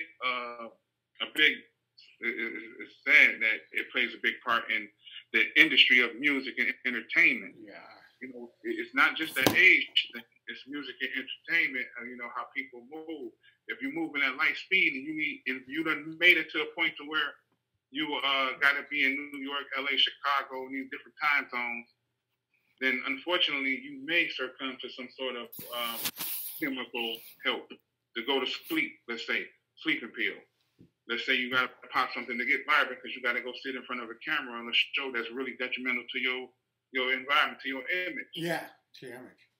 People have a different respect for when they would be on, say, let's say, be for real. This is the Desta Low. We here on ground floor. We're growing together. We understand where it starts from. But there's individuals out there who will look down on this as just being what it is, a podcast, blah, blah, blah, because they're now doing the Today Show or Jimmy Fallon or some of that nature. You see what I'm saying? Right. So these people moral aptitude is twisted in per se. So when you got someone that's not guiding you in the right sense of a manager who just want to feed you these pills, go to sleep, feed you this pill, get up. Yeah, that's fucked. Put you in front of the camera. You know, the boys. You know what I'm saying? Things happen, but when you become an artist of substantial size, then this is when they start trimming the fat around people like that for control. You know what I'm saying? So I mean, this game is something else, and you just want to maintain control of your message and control of who you are. You know, that's basically it. Continue doing you. You know what I'm saying? But have a real game plan about what you want to do and just set it in motion, man.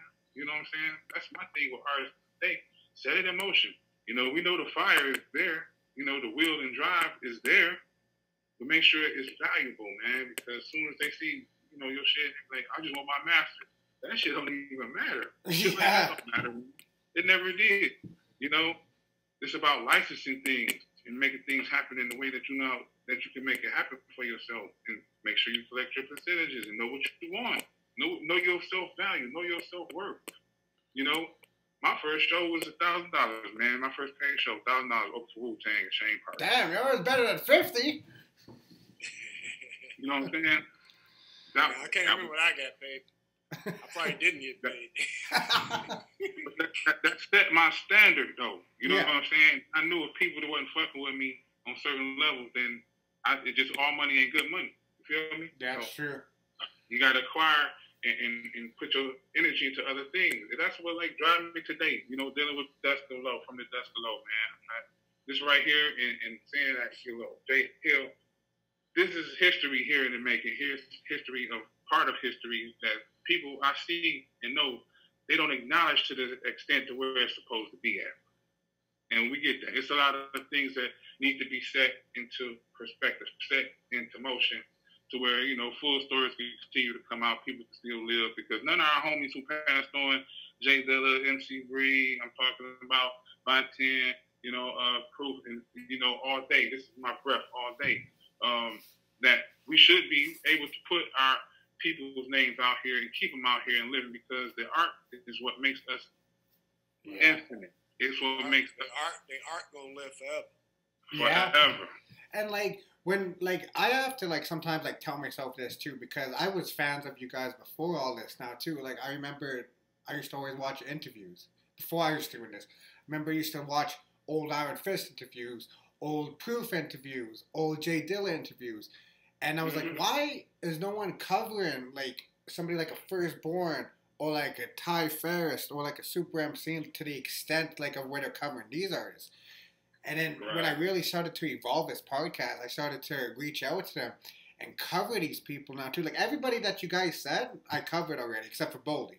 But like V Styles, I never knew V Styles got shot in the head and survived it until he came on the cast and told me. So it's like certain history that it's documented on the show. Like for Marv One when he came on the show talking about like that clip of Jerry Garcia. From an outside perspective, I thought he was in Iron Fist, but it's like what you said, J.Hill. There's other people around Iron Fist at the time. But that love was there, though. That love was there. You know what I'm saying? It was called Extended Family. Yeah. X-Fam, for sure. Yeah, X-Fam. I was going to say affiliate, but yeah. It's a song called X-Fam. Okay. Is it out for the public? Yeah, what album was that on? It was me, Mark One. Actually, it's on Electric Kool-Aid Acid Testing, right? Yeah, I think it might have been Electric Kool-Aid Acid Testing. Because you and Pete did Rap Life on there too, right? Oh, yeah. We did Rap Life. We did, what was Do You On? We didn't ever put that out, dude. Man, doggy. It's a couple of versions of that, but it's on YouTube and all that. People, yeah, I know it's out on YouTube. Yeah, people put it out, but we never really like the song. I still fuck with DU too to this day. The song X-Fam was King Gordy, Marv One, me, Mr. Wrong, which is used to be Beretta, and I think one more person was on that song. But that song is it's on YouTube. Oh, I'm gonna check that out after. I ain't gonna fret. I just wrote it down. Extended family. Yeah. Oh wait. Extended family. You know, actually, I think I do have that, Joe. I just have to have it.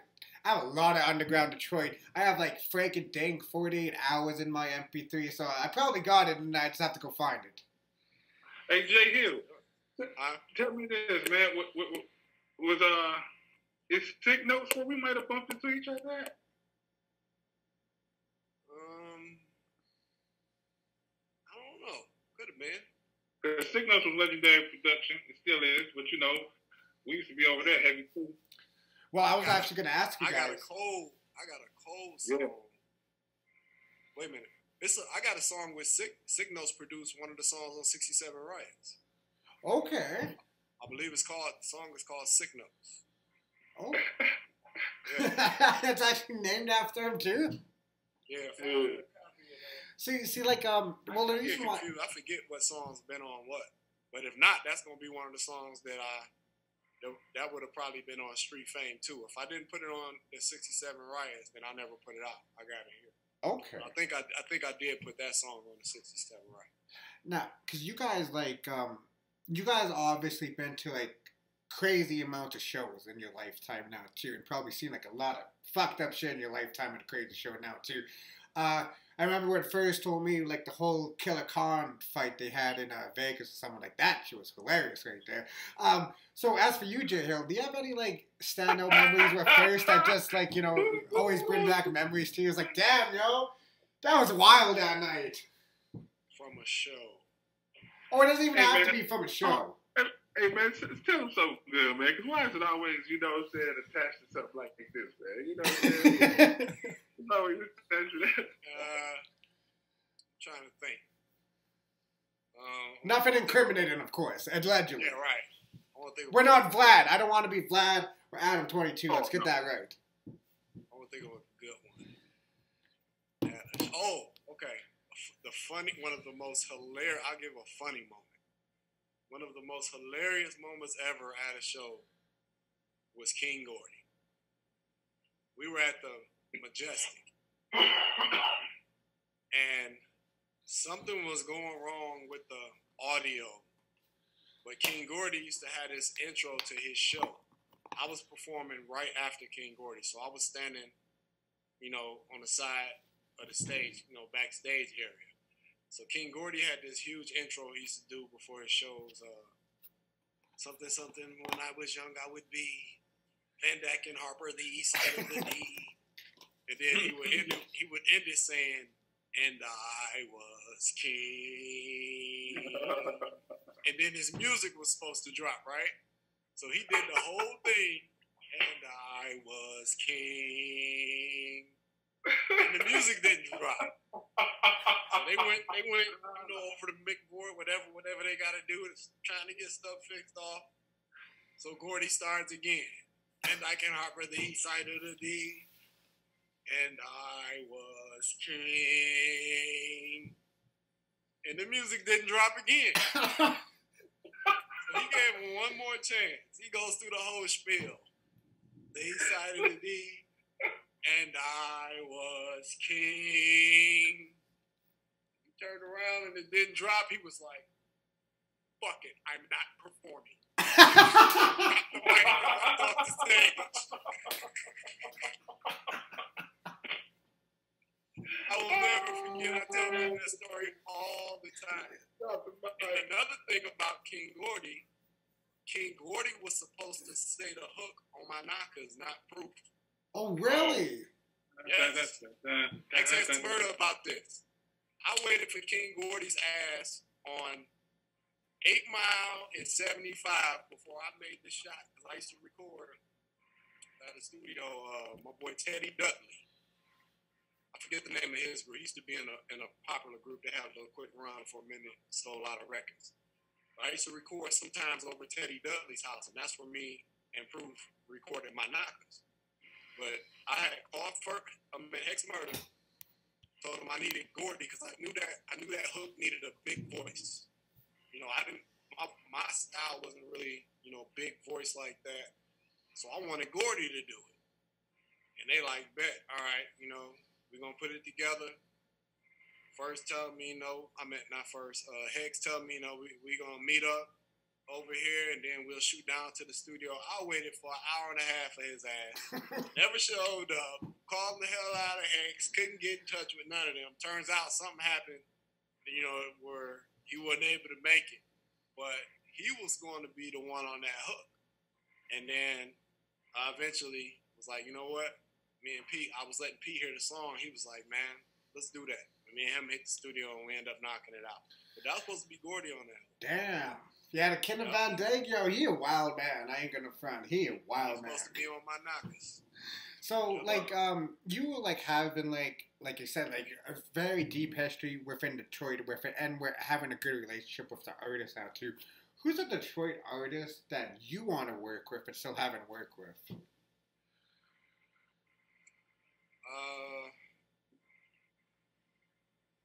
It's a few, but let me make sure I hit this right. Okay. A person who I haven't worked with and who I really don't even know that well is Apollo Brown. Oh wow! Okay. I actually sent him a message. I haven't heard back from him yet, but I would love to work with Apollo Brown. I'm a big fan of his sound. I think he's dope. Sincerely Detroit. Oh, love that album. Yeah, I told him that in his message. I hate I wasn't on that record because that record is phenomenal. I've never did a song with Fat Father. Okay. Even though me and him is super cool, he's actually going to play a role in the movie that I was telling you about. Yes. When I wrote the movie, I wrote the name of the character is Fats because I wrote it after him. Fats is hilarious. Yeah, Shabazz is the comedian. Holy shit. Like, he should be in Hollywood making millions and millions of dollars. You know what I mean? In films. Like, he hilarious. But yeah, some of the things he posts on Instagram. Holy shit. Yeah, definitely would love to do this song with Fats. Okay. Just off the top of the brain right now, those two. Okay. Bro, that's one hell of a good two right there. Damn, okay. I can only imagine J.Hill and Fat Father over Apollo Brown production. I'm put into the existence and speak it. That'd be crazy. Production. Foul Mouth. Ooh. Who else? Yeah, Foul got some crazy. Foul Mouth. Me and Foul Mouth gonna happen. I've been talking to Pat. That's gonna happen. Okay. It's definitely gonna happen. You already work with Merch Music. Okay. Oh, yeah, definitely got joints with Masood. That's my guy. What that nigga? Do you have joints with Shimmy Bango, J.Hill? Yeah. I see him. And he actually produced a song on my February 14th album too. Okay. Damn. Oh, yeah, sorry, my bad, Bane. I forgot the name change. Bane Belushi. It's no more Shimmy Bango. My bad, Bane. Oh, Shimmy Bango. That's it. So like, when you're like actually like say like thinking production wise too, for your upcoming album now too that you're working on now too, is it gonna feature your production or is it gonna feature others' production? I did this whole album myself. Oh wow, okay. So you're doing like an allegory type of thing where you doing the rhymes and the beats. Yeah, I did the whole joint myself. I got some stuff from some people that's dope, but I was like over halfway done with it. I was like, man, this would be kind of cool if I could just pull it off by myself. Yeah. So yeah, and the thing about it is I had just made a beat CD. I did like about 18 beats on a beat CD, and I promised myself that I wouldn't touch none of those beats because every time I got a history of every time I make a beat that's just cold, I immediately make the song. That's like, I've always said, I just want to make some beats and just chop them out to people and not touch them. So I told my wife, I was like, I am not touching none of these beats. I sent some to Bodie. I sent some to Ty Ferris. Okay. I sent some to a few people. I even been reaching out to a lot of these young guys in the game. They do what people call bag rap. Yeah. You know what I mean? But I don't make that kind of music, but that don't mean I don't listen to it and don't respect it. Oh yeah. Like you can listen to it and respect it. Doesn't mean you do. Yeah. I mean, Eastside Peasy, Rio, the young OG from Flint. Okay. I think it's dope. T Grizzly. Grizzly, I haven't had any interactions with him, but of course, he definitely get his respect out here. Kid Vicious. Young kid, All Star JR. These are people who I've been sending production to, that I'm trying to work with. Okay. Young JR, is that the gent from Slum Village? No, Young JR. That's Young RJ, my bad. I'm thinking of somebody else. My bad. That's RJ. Yeah. My bad. RJ dope too. I never recorded over RJ. I always loved RJ's production. I would love to do something over RJ. You talking about RJ from Slum Village though? Young RJ from Slum Village, right? Yeah. Yes. But the kid I'm talking about is because it's another one. All Star JR. Yeah, but it's another producer. It's another producer I'll call Young RJ too as well. Oh, okay. Yeah, he got a lot of production out on the majors too right now too, man. Yeah, he does actually. Okay. Yeah, but shit out there. I just wanted to put this one out myself. Even the other EP that I said I had started to work on, that's all my production too. But after this, I want to record over some other people's beats. See, I think now too, like once you release this body of work and people actually hear it, like they'll hear the production, and you may never know. Like people may just start hitting you up for production after that. I'm like, yo, who did these beats? I did the beats. Yeah, that'd be dope too. So I'm here. I got a lot of work. I've been working. I got like 4 1 terabyte hard drives sitting in there. I got 2 Oh damn, 1 terabyte down. But those reserved, I'm about to fill them up. I got a full one in here I'm about to take out. And I got another one that's about half full. So I've been working. Okay. Now, have you been reaching out to any guys outside of Detroit? A few, man. And actually, I've never ever been one to like message. I didn't even know that you could do it. Like you can message people, like on Instagram. Yeah, like direct. Like they might not see it. I'm sure they get millions of messages, but I've actually got hit back by a few people, over this quarantine. Yeah, absolutely. They got time to sit their ass down now. Right. People have actually had a chance to sit down and at least check stuff out. I've been hit back by cats. I don't know if you're familiar with the Mussolini. The Mussolini? I covered that guy too. Yeah. Like that's my guy. And I know Ty Ferris that's put me up on the Mussolini, but I love his shit. And I've been sending him productions. Ito. Once again, covered again. Yeah, so I love them guys' music, man. I would love to work with them.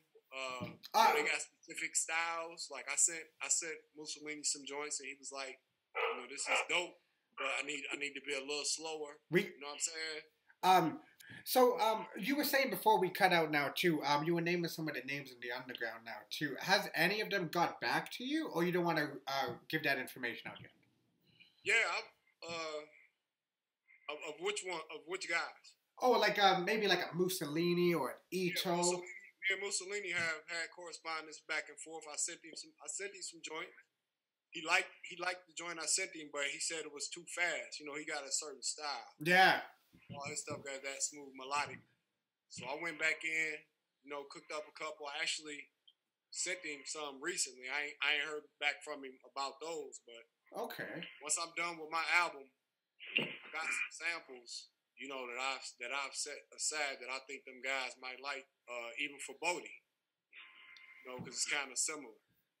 And I'm gonna really dig in on making that production and trying to get those, off to some of them guys. Okay. See, and like it's even good to hear because what producers.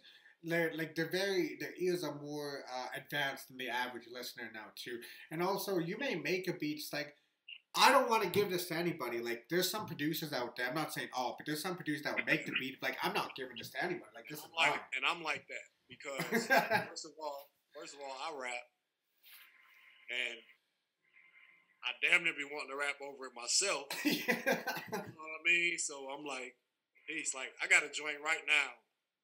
It's for a female rapper. It's called Sugar Daddy.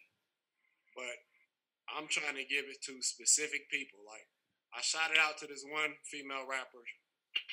I ain't gonna say her name. I really don't mind saying it, but I ain't gonna say her name. Yeah. She hit me back more on some, well, I do features. Like, I sell features for money, and I'm like, well, fuck, I'm trying to give you a track for free. Yeah.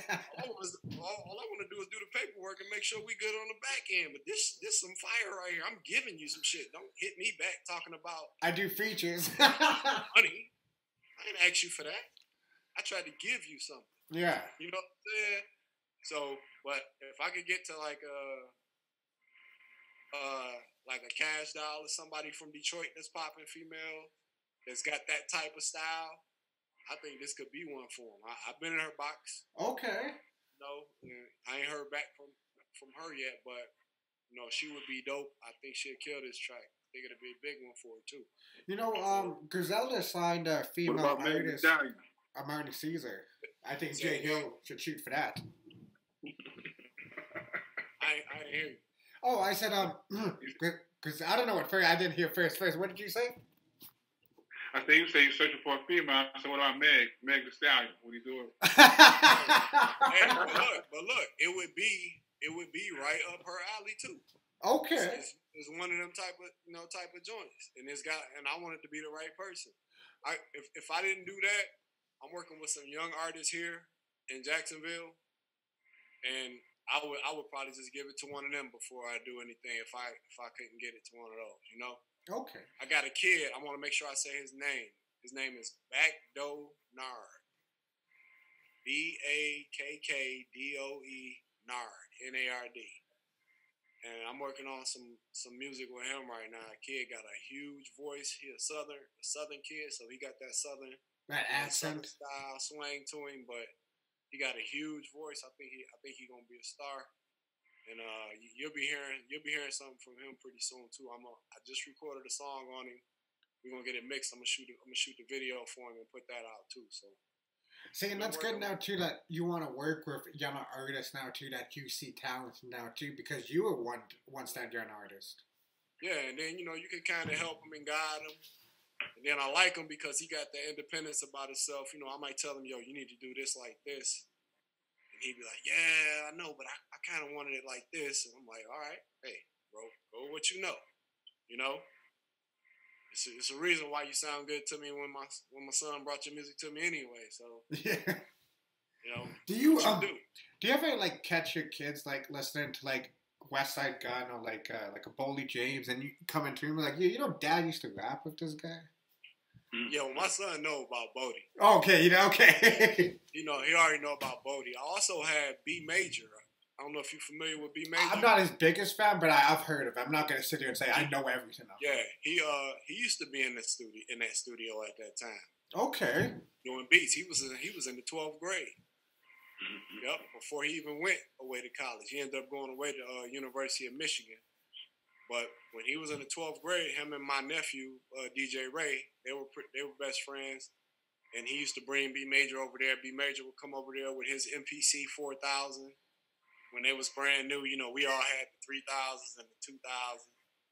He had this new MPC 4000. Like, check me out.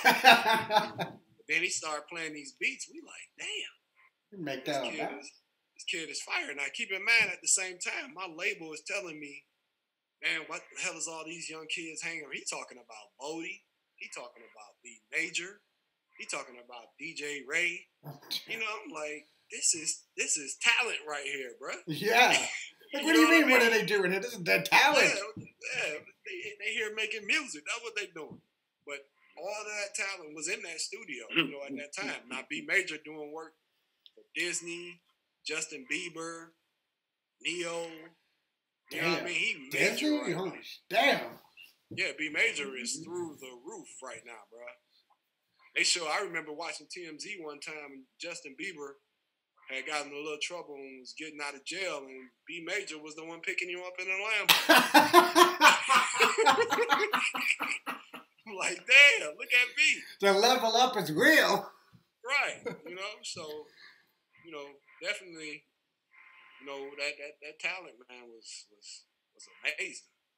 I think, like, because, like, I'm a big believer in destiny now, too, and I think, like, everything that you two gents, like, went through in your lifetime, even with the music business, it was destiny for it to happen before you guys even knew it, because, like, they say that a certain situation that you do put yourself in now, too, and if you just stick with it, like, you can have priceless memories, because, like, the memories that you guys have and actually live, there's a million people in this city, like, that would kill to have those type of memories.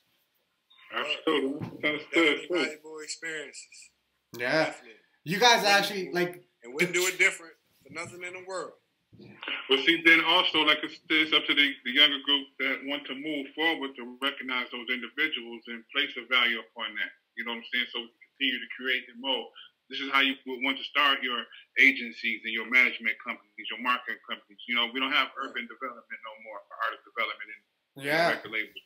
You know, so you got to have these to help boom artists in the direction they want to go to maintain. You know what I'm saying? Once you get it, you get it. But you, like I say, one hit wonders, man. Some cats only want the one hit though. Yeah. You know, so you know, it's just about, you know, you got to really be in tune with who you working with and why you working with. And a big thing is too is like on who you look up to, because like they're like, this is what I want to change about the media and hip hop now too. We have kids like looking up to like that rat. I won't say his name, but he'll come out of jail saying all this shit, telling on everybody. Well, what's that teaching today's youth? Right. So like, but he was never cut from that cloth. See, and those who the majority isn't cut from that cloth, so it's not really a main subject to them. You know what I mean? Yeah. If you're not from the street, you don't know the codes. You know, because cats don't have codes no more. If you don't know the codes and you just out there in that, you know what you expect. You know what I'm saying? With somebody of that magnitude. Well, and I also want to say one more of the young cats who I didn't bring up when I was talking about the bag rap per se. I don't know if you up on him, but Babyface Ray. Yeah, I'm up on all the cats, man. Hey, I'm up on all the cats. Dude is like, you know how Mace was when Mace first came Oh, out? yeah. Jesus Christ. Yes, sir. Trust me. Play some Babyface Ray. I'm going to write that down. The kid beyond that.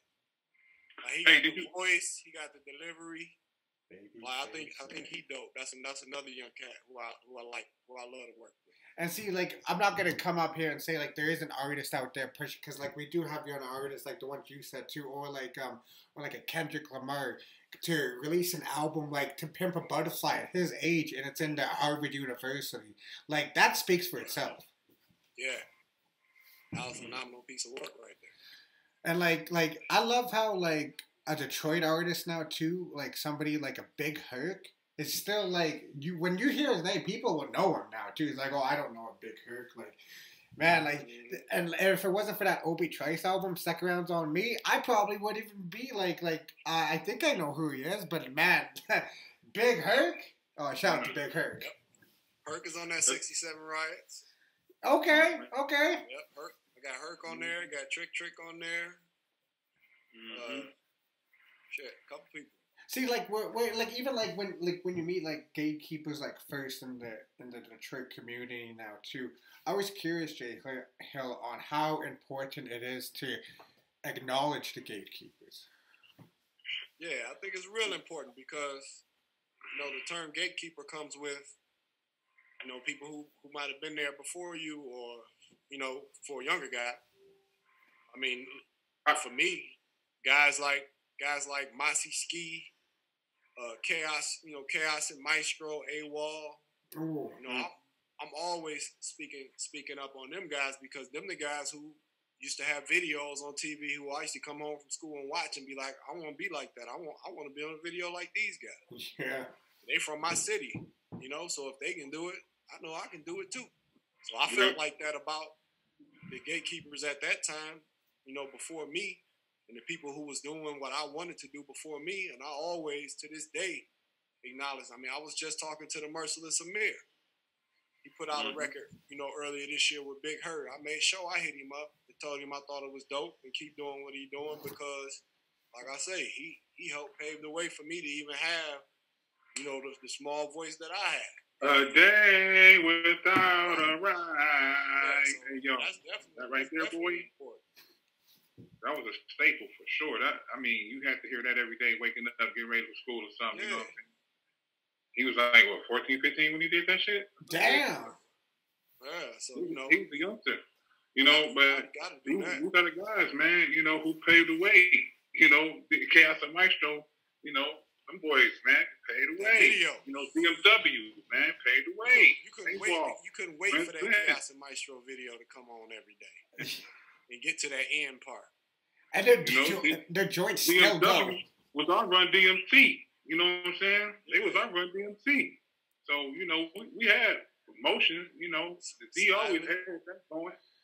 But it's a fine line between a lot of different, subjects. Yeah. When you're moving the way that you're moving. You know what I'm saying? So sometimes you just can't stick your neck out there. You might have something lingering in the back. People got families or however. You know what I'm saying? But it's as far as gatekeeper,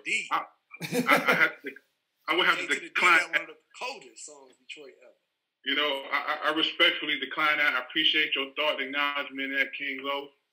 But at this moment, I wouldn't even say that about myself as being a gatekeeper in the community. Okay. I don't even want that title, but I appreciate it. And those that will gravitate towards me when I'm able to provide a platform like you do it, like you're doing here for me, and getting this, word people hearing and understanding, a personality behind the man, who the myth or whatever the legend they want to call these words I put on myself. But when they get to understand the personality, the intensity that I have about this music game and where I would like to see it go, especially with the youth, elderly, it don't matter age to me. If I got knowledge, I'm able to do that or give that out, so be it. You know what I'm saying? And I'm with that. But everything is a fair exchange. It has to be a fair exchange when it comes to doing business. Yeah. Business is different than just, that's my homie and his shit hot. Yeah, he fire. Everything he do is dope. It don't work like that in the world of business. You know what I'm saying? So when you have an understanding of people who moving like that and they get it. You'll have more success in it when they can understand that it's more than just one way to get paid from a song. Yeah. I think it's 14 different ways to get royalties from one song. So when people get that knowledge and need to know that knowledge, they can apply their music, apply their craft, their art in the respective areas. You get that placement. Oh yeah, that's big facts right there. Placement and exposure. You know what I'm saying? See, turn the word exposure to a negative thing. I'm exposed you, or such and such been exposed. That's what the game has always been about, exposure. It's about who you're exposing it to. And once you see who you're exposing it to, become your market, your fan base, then you can cater to that. I know it sounds like a broken record, but... No. You know, I hope somebody samples that. I ain't even gonna front. it's just certain things, certain avenues you gotta go about doing it. You know, myself, I know I was fortunate enough to know, like, all the names he just dropped about the younger artists, the bag rap, you know, here in Detroit. They do their thing. They deserve all the success to come out of it, coming from nothing to grabbing the attention and making something happen. They deserve all of that. You know, I was involving myself in different areas of, you know, I was dealing with a property matter. I was doing a thing where I was helping people find certain buildings. Like this one guy wanted to do a partnership with me in a building. This is after like him seeing that what a guy could do, hip hop shop and other little areas and stuff. So I ended up, you know, getting my hands on a piece of property where I had interest in. You know, they didn't know this or anything of that nature, but it was just like I was helping somebody out who got put out of a place, and I was going to help them reestablish. But under the pretenses of having business, where, you know, I'm gonna put you in this environment, and you're definitely not gonna be paying what you would be doing without me. So I'm helping you out. Just, you know, make it a monetary interest for me, but at the same time, we understand that all the traffic that's going to be coming through here is going to be monumental. So at the end of the day, you've had these guys like, you know, who he had mentioned, T. Grizz pulls up, you know, everybody pulling up from, you know, who doing their thing, the bag rappers. So I was fortunate enough in that aspect, in this relationship, to be able to stay relevant in that matter, to where I'm seeing that, you know, the guys that's coming through. One of the gentlemen, his name is Ant Beats. I don't know if you're familiar with him. Yes, sir. He's a producer. He's doing this thing real fire. You know, I had known that he was doing this shit. He ended up being one of the guys who was renting one of the suites. You know, so his clientele consisted of these guys, and they was coming through there. So that's another way that people can see when you're doing good business, you can be relevant when you got guys floating through there.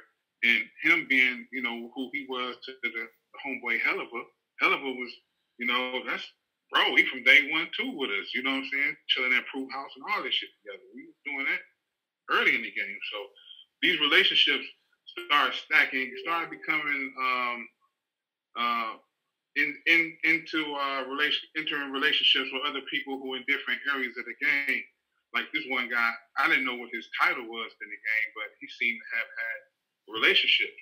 And it was, you know, floating in because I had put him in a prime real estate.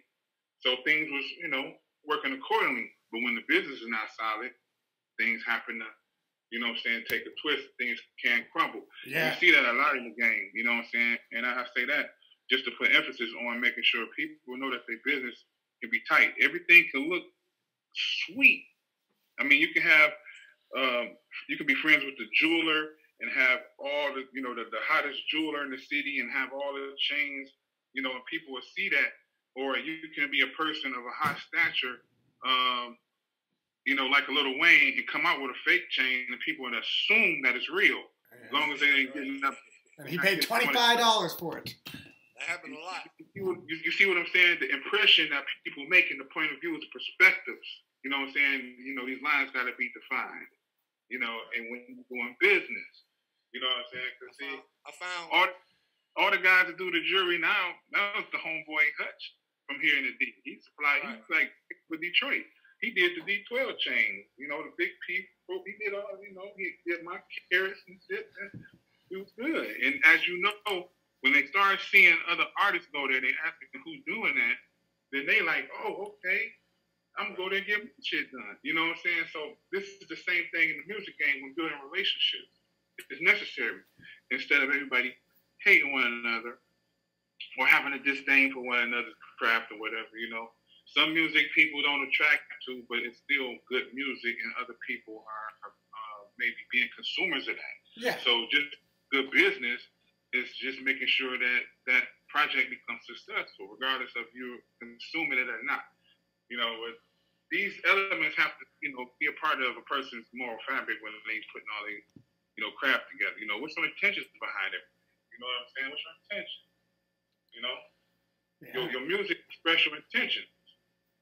Well, and it's even like how you approach yourself too as an artist now too, because like I remember there was a time where drug dealers used to make anti-drug songs, and then now they never used to portray that. They're like, yeah, they may sell bricks and stuff like that, but when they made the music, they never acknowledged that. Now you sell a brick, the whole world knows. I was gonna say. But it's like though, it's like what First said now too. Though it's all about building relationships and how you move now too. Because if you don't have your business right, things can crumble. We've seen it most. Look at Death Row. Now let's talk about like the newer generation here. What I discovered, you know, my spiritual advisor, in fact, showed me this insignia. You know, when people do logos and things of that nature, that's a representation of who they should be or what they represent, right? Their logos, their business, their music. It becomes a part of them. It's a part of their fabric, their brand, right? So there's one in particular I saw that had a sword going down the middle of two scales, right? And that happened to be an angelic sign. If you into, you know, angelic magic, you know, alchemy, things of that nature, you know, the workings of the world, magic, things of that nature. Now, what it stands for is so positive. It's so, like I said, it's angelic. Do they know what it stands for? Won't know until we have a conversation. But at the same time, the music is not a representation of that sign, nor are the images that they portray, right?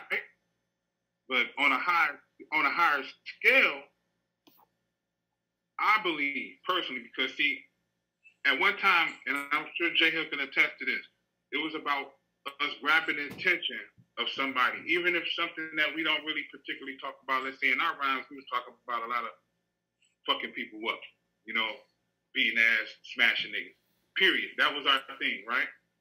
But we wanted to grab the attention of those who are like us, and then take that and elevate that. You dig what I'm saying? So once we got attention, we can elevate them, because that wasn't our main goal. Wasn't to be money driven, materialistic. You understand what I'm saying? Or just talk about ladies getting bras and fly cars. Once we got their attention, it's to elevate things to the next level, because it's more than that. People down for that shit. When you want to get the audience's attention to be able to make them hear the message. Absolutely. Right. And that's why I salute cats like that. You know, that group I'm talking about is like Griselda. You know what I'm saying? Because I see something that's not particularly what the message is that they're giving at this point in time. But later down the line, you can understand that they value for life they hold dear. They may not still be, you know, doing what they was doing, they said in their music, you know what I'm saying? But now they can grab the attention of those and elevate and show that we don't have to do that no more. Let me help you along the way. And still be the genuine character that I am, that reach out to me. Because some cats feel like they unapproachable. Yeah. And a lot of cats are approachable. I was one of them that people felt like they couldn't approach. But to get to know me for 5 minutes is to know me forever, man. You know what I'm saying? Sure. Yeah, that's that. So, I'm going to say this. Salute you again, King Lo. You know what I'm saying? For, you know, taking this opportunity and acknowledging us the way you do, man. Yes, you know, sir. Most definitely. I appreciate it. I appreciate you guys now too. Like I'll never forget like the first time I was sent the firstborn to DM, man. I remember J.Hill, I'll tell you this real quick. And then we'll get back to the music. When I first sent him a DM, I didn't think it was him. I was like, do you mind going on video chat with me? Just so I know it's you? And then it was history from there. As soon as when he did, I was like, I made it.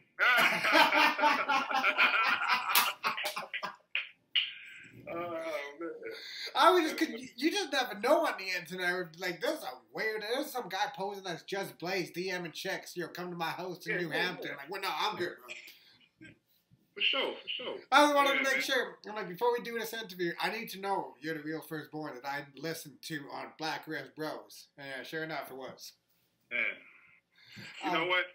I have to give that respect about like the internet to this man right here. You know what I'm saying? Because when they was doing D12 World, the platform that they had, it was just starting off. We still on dial-up, I think it was. Oh, damn. I don't know, but I mean, we started moving ahead of the game a little bit, but he opened up my eyes to the internet and showing that how much of a tool it could be. You know what I'm saying? When he started posting on the walls and stuff, that shit jumped off the meter. You know what I'm saying? The dirty heads, you know, then the dirty heads, now you have the stands. You know what I'm saying? You know how this is working.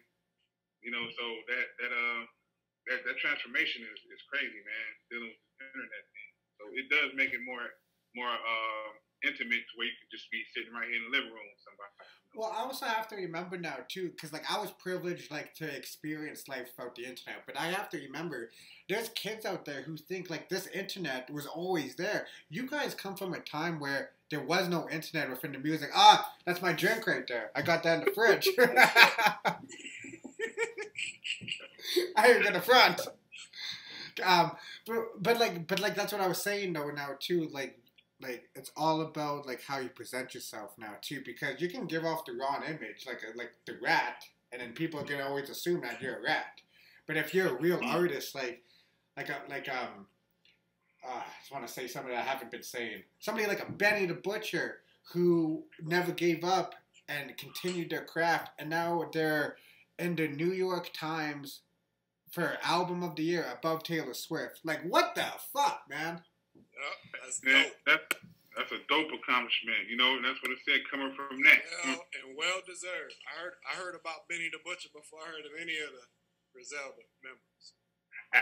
Yeah, that was the one who I was locked in on listening to. Yeah, if you actually like when people actually like look into like Griselda's story and like the Benny used to go by 2 Chainz, I can't wait for this guy to come on the show. Oh man. But for J.Hill now too, you're in the middle of writing your magnum opus now too. Now I was curious because you have the one video that you put out now too.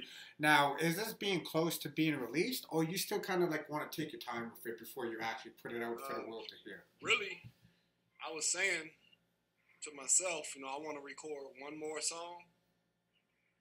And I'll even tell you what it's about. It's gonna pretty much be a letter to Joe Biden about you know, if you're gonna receive this Democratic nomination and you expect us to vote for you, it's a list of demands that, you know, we're gonna be putting on the table, not just for him, but for anybody else that's gonna be garnering our vote. You know, and I haven't written it yet, but I know where I'm going with it. I actually heard the track that I want to sample last night. Me and my wife was watching something on TV and it came on. I was like, Shazam that right now. she Shazammed it. I got who it is, so I haven't even made it yet. I'm probably gonna make it. I'll probably make it in the morning. I know I won't do it today because I got some things I need to do. But after that song, I think this piece is gonna be ready. Okay. Yeah, I just got I got 2 songs I'm about done mixing right now, and then, you know, make that song, write it, record it, and mix it, and I should be finished. I already started working on the artwork for the album. Dude, artwork too. Yeah, you're jack of all trades.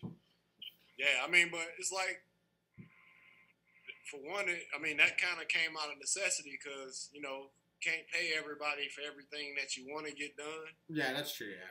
So I was like, you know, I gotta just try to find a way where I can learn how to do all this stuff myself. So.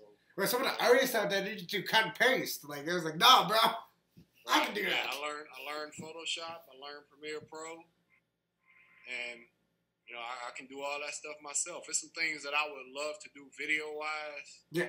You know, that I would need some help with. I actually I reached out to Mario Butterfield. Oh, wow. You did some work for R.J. Payne.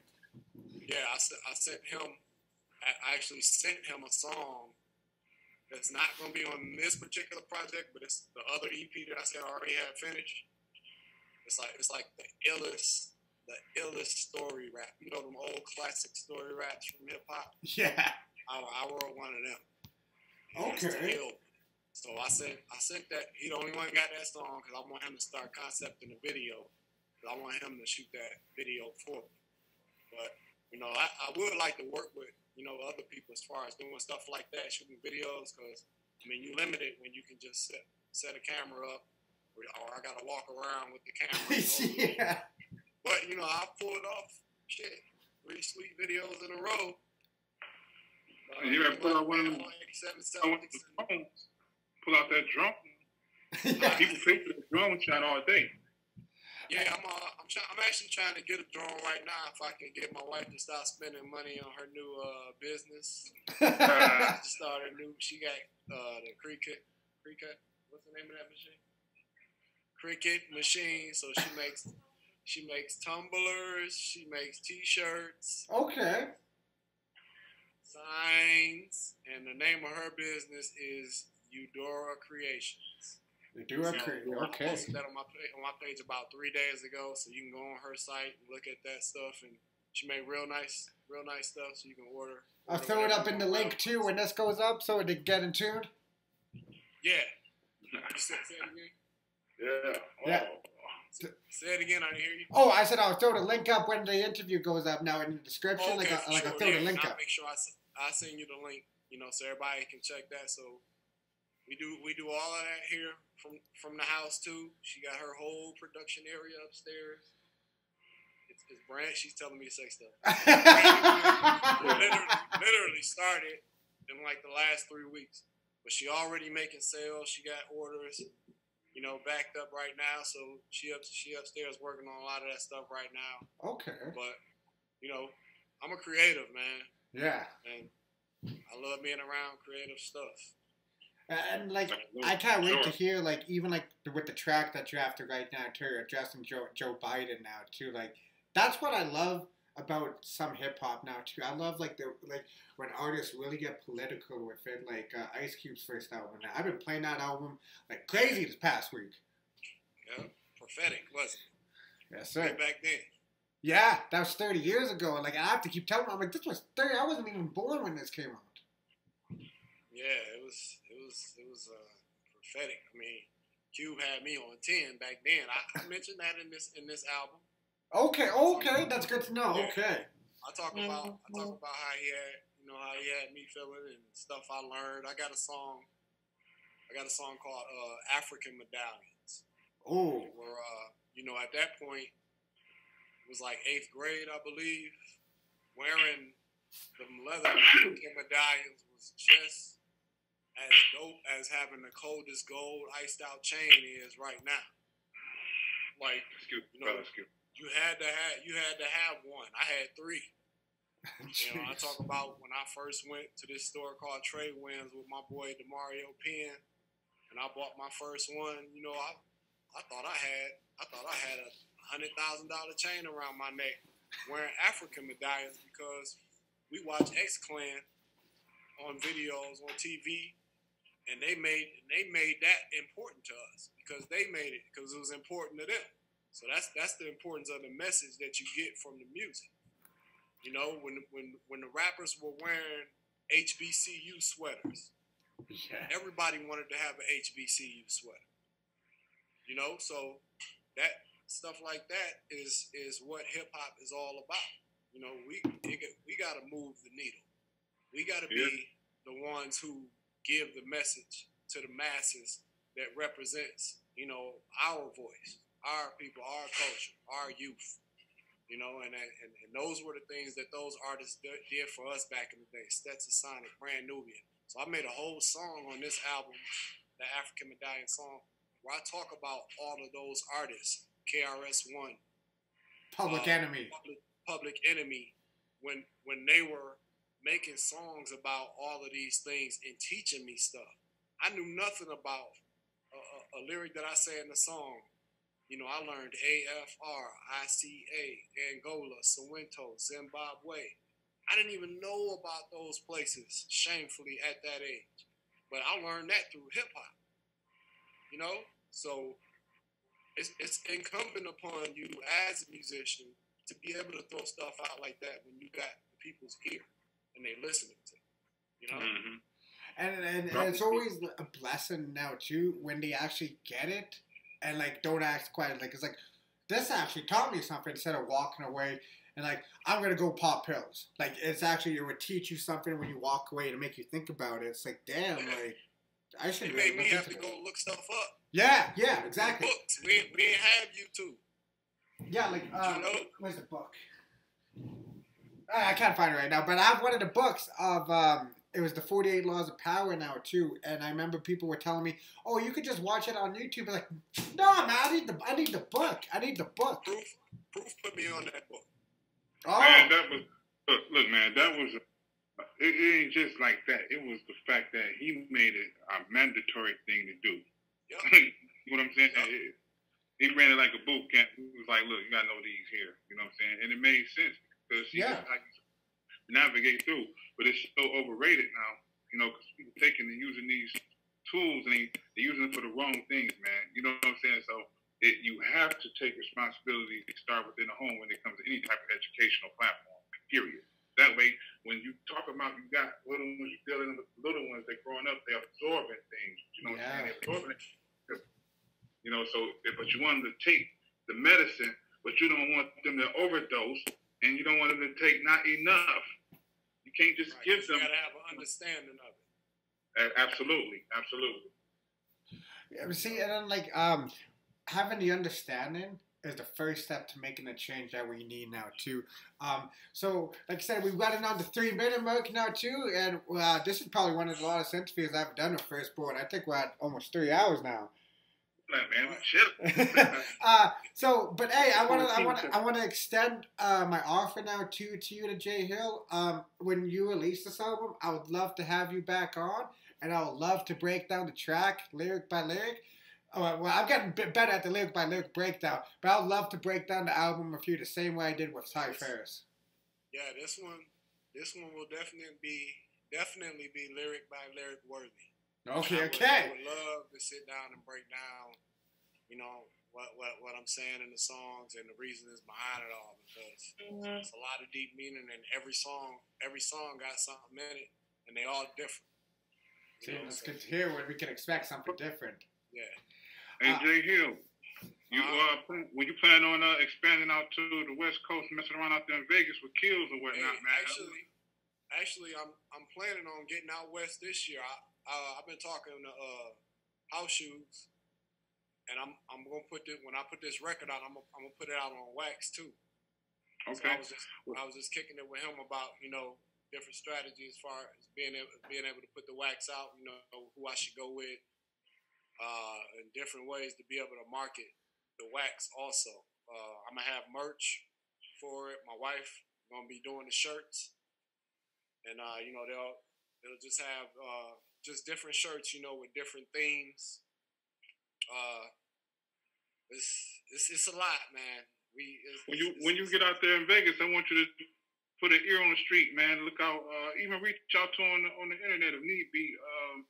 There's a homeboy out that way, man. He's real down to earth cat. He's making a lot of noise, and he about that shit, man. And his name is Dizzy Wright, man. You should reach out to him one time. Dizzy Wright. Before we close out now too, J.Hill, is there anything like you like to plug in? Maybe when we can expect this album now? The first single's already out, from my understanding, right? Yeah, 87 Celtics is out on YouTube. I haven't put it on any platforms yet. Okay. I was going. I don't know. What you think? Should I put it out as a single and then? I don't know. I was gonna wait and just put it all out at the same time. See, because you never know what people may gravitate towards now too. And then when you put it out, you may see the song that gets the most reception. It's like, okay, that's the video. Right. But pretty much, you know, once I'm done with the last song, you know, get everything mixed up, you know, have my artwork together. I want to have my merch. Definitely together. And then, you know, have the wax portion, you know, all figured out how I'm gonna do that, because I haven't put out wax since the singles that I put out for Street Fame. Oh, damn. Okay. Wow. Yeah. So this would be, you know, a little different for me. So it'll pretty much be just organizing that. I would guess maybe within a month and a half. I want to get it out as soon as possible, like I say, because I don't want nobody stepping over my subject matter. Oh yeah, and especially like I talked about some stuff that people have hit on, but never fully dove into it. Yeah, it's fresh and new, so I want to try to get it out before anybody else talking about stuff I am. Well, and then plus now too, like you put a lot of thought into this now too. You don't want somebody coming and say, "Oh, we're just gonna take what he put thought into and then just flip it." Like, no, it's like I did it first, and I'm gonna show you guys how to do it. Right. So I mean, even with the '87, not to toot my own horn, man, but even with the '87 Celtics video, I made that song the day after Ahmaud Arbery. Oh wow! R.I.P. to that young man. And that was the incident that inspired that song. And as I started making the song, other things, I started filtering in there. But that was the spark of this album, pretty much. Okay. That was what made me record the '87 Celtics. And as I say, that song, '87 Celtics, was actually supposed to be the last song for another EP that I had already started, and I thought it was so unique. For one, I wanted to make more like it, and then when I started making them, I'm like, well, shit, they're coming along pretty fast. I might be able to make a whole EP like this. Yeah. And then that's just how it happened. Because there's certain moments that bring that inspiration, and they would just, like what you said, they would just fly out the paper, like fly out the pen to the paper. Right, I mean, I want this one to live forever. Like, this is one I know I'll be proud of when I'm 80, And I'll probably still be making music, knowing me. Yeah. But that'd be the one you'd be like, that was the one. That'd be your reasonable doubt, let's say. I feel this one will be, a still photograph in time, and I'm already proud of it, and it ain't finished. But I can't wait till it is, and I can't wait to put it out for everybody to be able to hear it. And, like, I can't wait for hearing this now. So you just said some of the subject matter that we have in this, too. Like I said, you're welcome back. When this comes out, we'll break it all down at first. I don't know where it is right now, but, hey, we'll break it down all down track by track. And, hey, maybe even lyric by lyric. Because you said it's one of those albums now, too, that it's for lyric now, too. So I love paying attention to the beat. To the actual lyrics as opposed to the beat. The beat can be whatever. It's what you say. What really hits me. Because I know some songs, like, I don't like that beat. But the message he has, I fucks with it.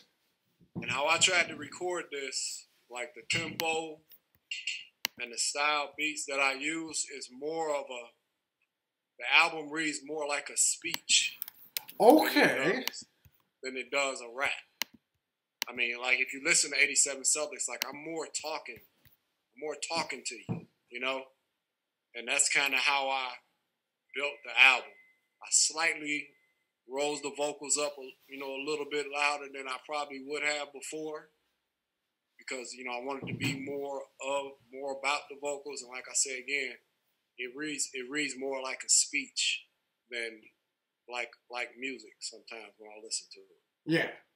Okay. Well, man, I'm really glad that we had this conversation. You actually came and actually told some of your story up on here now, too, when it came to your background in music. Even answering some of the questions I had ever since a teenager. I was like, how do you make this? But, hey, from the bottom of my heart, my guy, that means the world to me now. Is there anything you'd like to plug in before I let you go?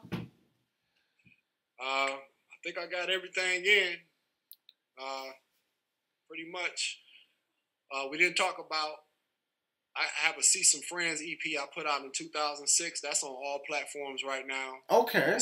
It's only 3 songs, but it's actually it talks about a lot of what went on right around the time that Proof died, and after it, I actually talk about on that album when I got the phone call at like 4 in the morning about what happened with Proof, and somebody who was there with him when it happened was the person that called me. I'm gonna say the name. I mean, everybody know Horny Mac was Proof's right hand man. Was always no, he wasn't his right hand man. I ain't gonna say that. Firstborn was always Proof's right hand man. Yeah, but he was always on the scene, and ain't really seen or heard much from him since. But he called me at like 4 o'clock in the morning, like telling me to come pick him up and told me Proof is dead. And I'm like, where the hell is Proof? And why is he dead and you ain't with him? You know? So I talk about that on that EP. Talk about when I drove to the Michigan building that day. I was actually the first person to get there. I opened the doors. And then Super MC came. And, you know, and that's when everybody started showing up there, man. It was just a screwed up day. But I talk about a lot of that on that See Some Friends EP that I put out. And like I said, you know, it's on all the platforms. You can search that anywhere and find it. Was it was releasing that therapeutic for you? Say it again. Was releasing like because you put it into 3 songs, and when you're touching on those subjects, was it therapeutic for you to release it? Most definitely, and all my music is. That's good to hear. I speak about a lot. I mean, if you ever wanted to know my life, all you got to do is sit down and play all of my songs. I was gonna say, just hit play. Yeah, I'm gonna eventually tell you. You can fill the dots in if you got an ear. You know, but yeah, that I put that out on in 2016 on Proof Day. Okay, and it's good to hear like you even before like what you said, what he told you, he put those memories and that information in your head so you can pass it down to your son, and those are priceless memories that you just money can't buy. Right, most definitely. All right. Well, like I said, J.Hill, man, you're one of the most phenomenal MCs that I was heard of since I was 13. I know. I'm 29 now. But hey, I always knew that you guys were Detroit, man, had some incredible MCs right now too. So like I said, man, you're welcome back on the show. Even if you want to promote anything, man, just say all you gotta do is hit my DM and we'll make it happen. All right, for sure. I greatly appreciate you having me on. Anytime. Can't wait till it's all chopped up and put together. Oh, yes, sir. Don't worry. It'll be a very phenomenal job. You'll be like, damn, how'd this kid do this? But is there anything you'd like to plug in, though, before I let you go, J.Hill? That's pretty much it. All right. Okay. Well, like I said, I put your wife's link up in the description when this out. Just send me that, and then we'll let from there. All right. I'll see you then. All right, and with that being said, this is another classic interview, and I know I said classic a lot, but another classic interview from the desk below, featuring my guy, J.Hill. Show. And we had Firstborn, but he kind of cut out near the end, so yeah. But you all will watch this now, too. Shout out to Firstborn when you watch the final edit.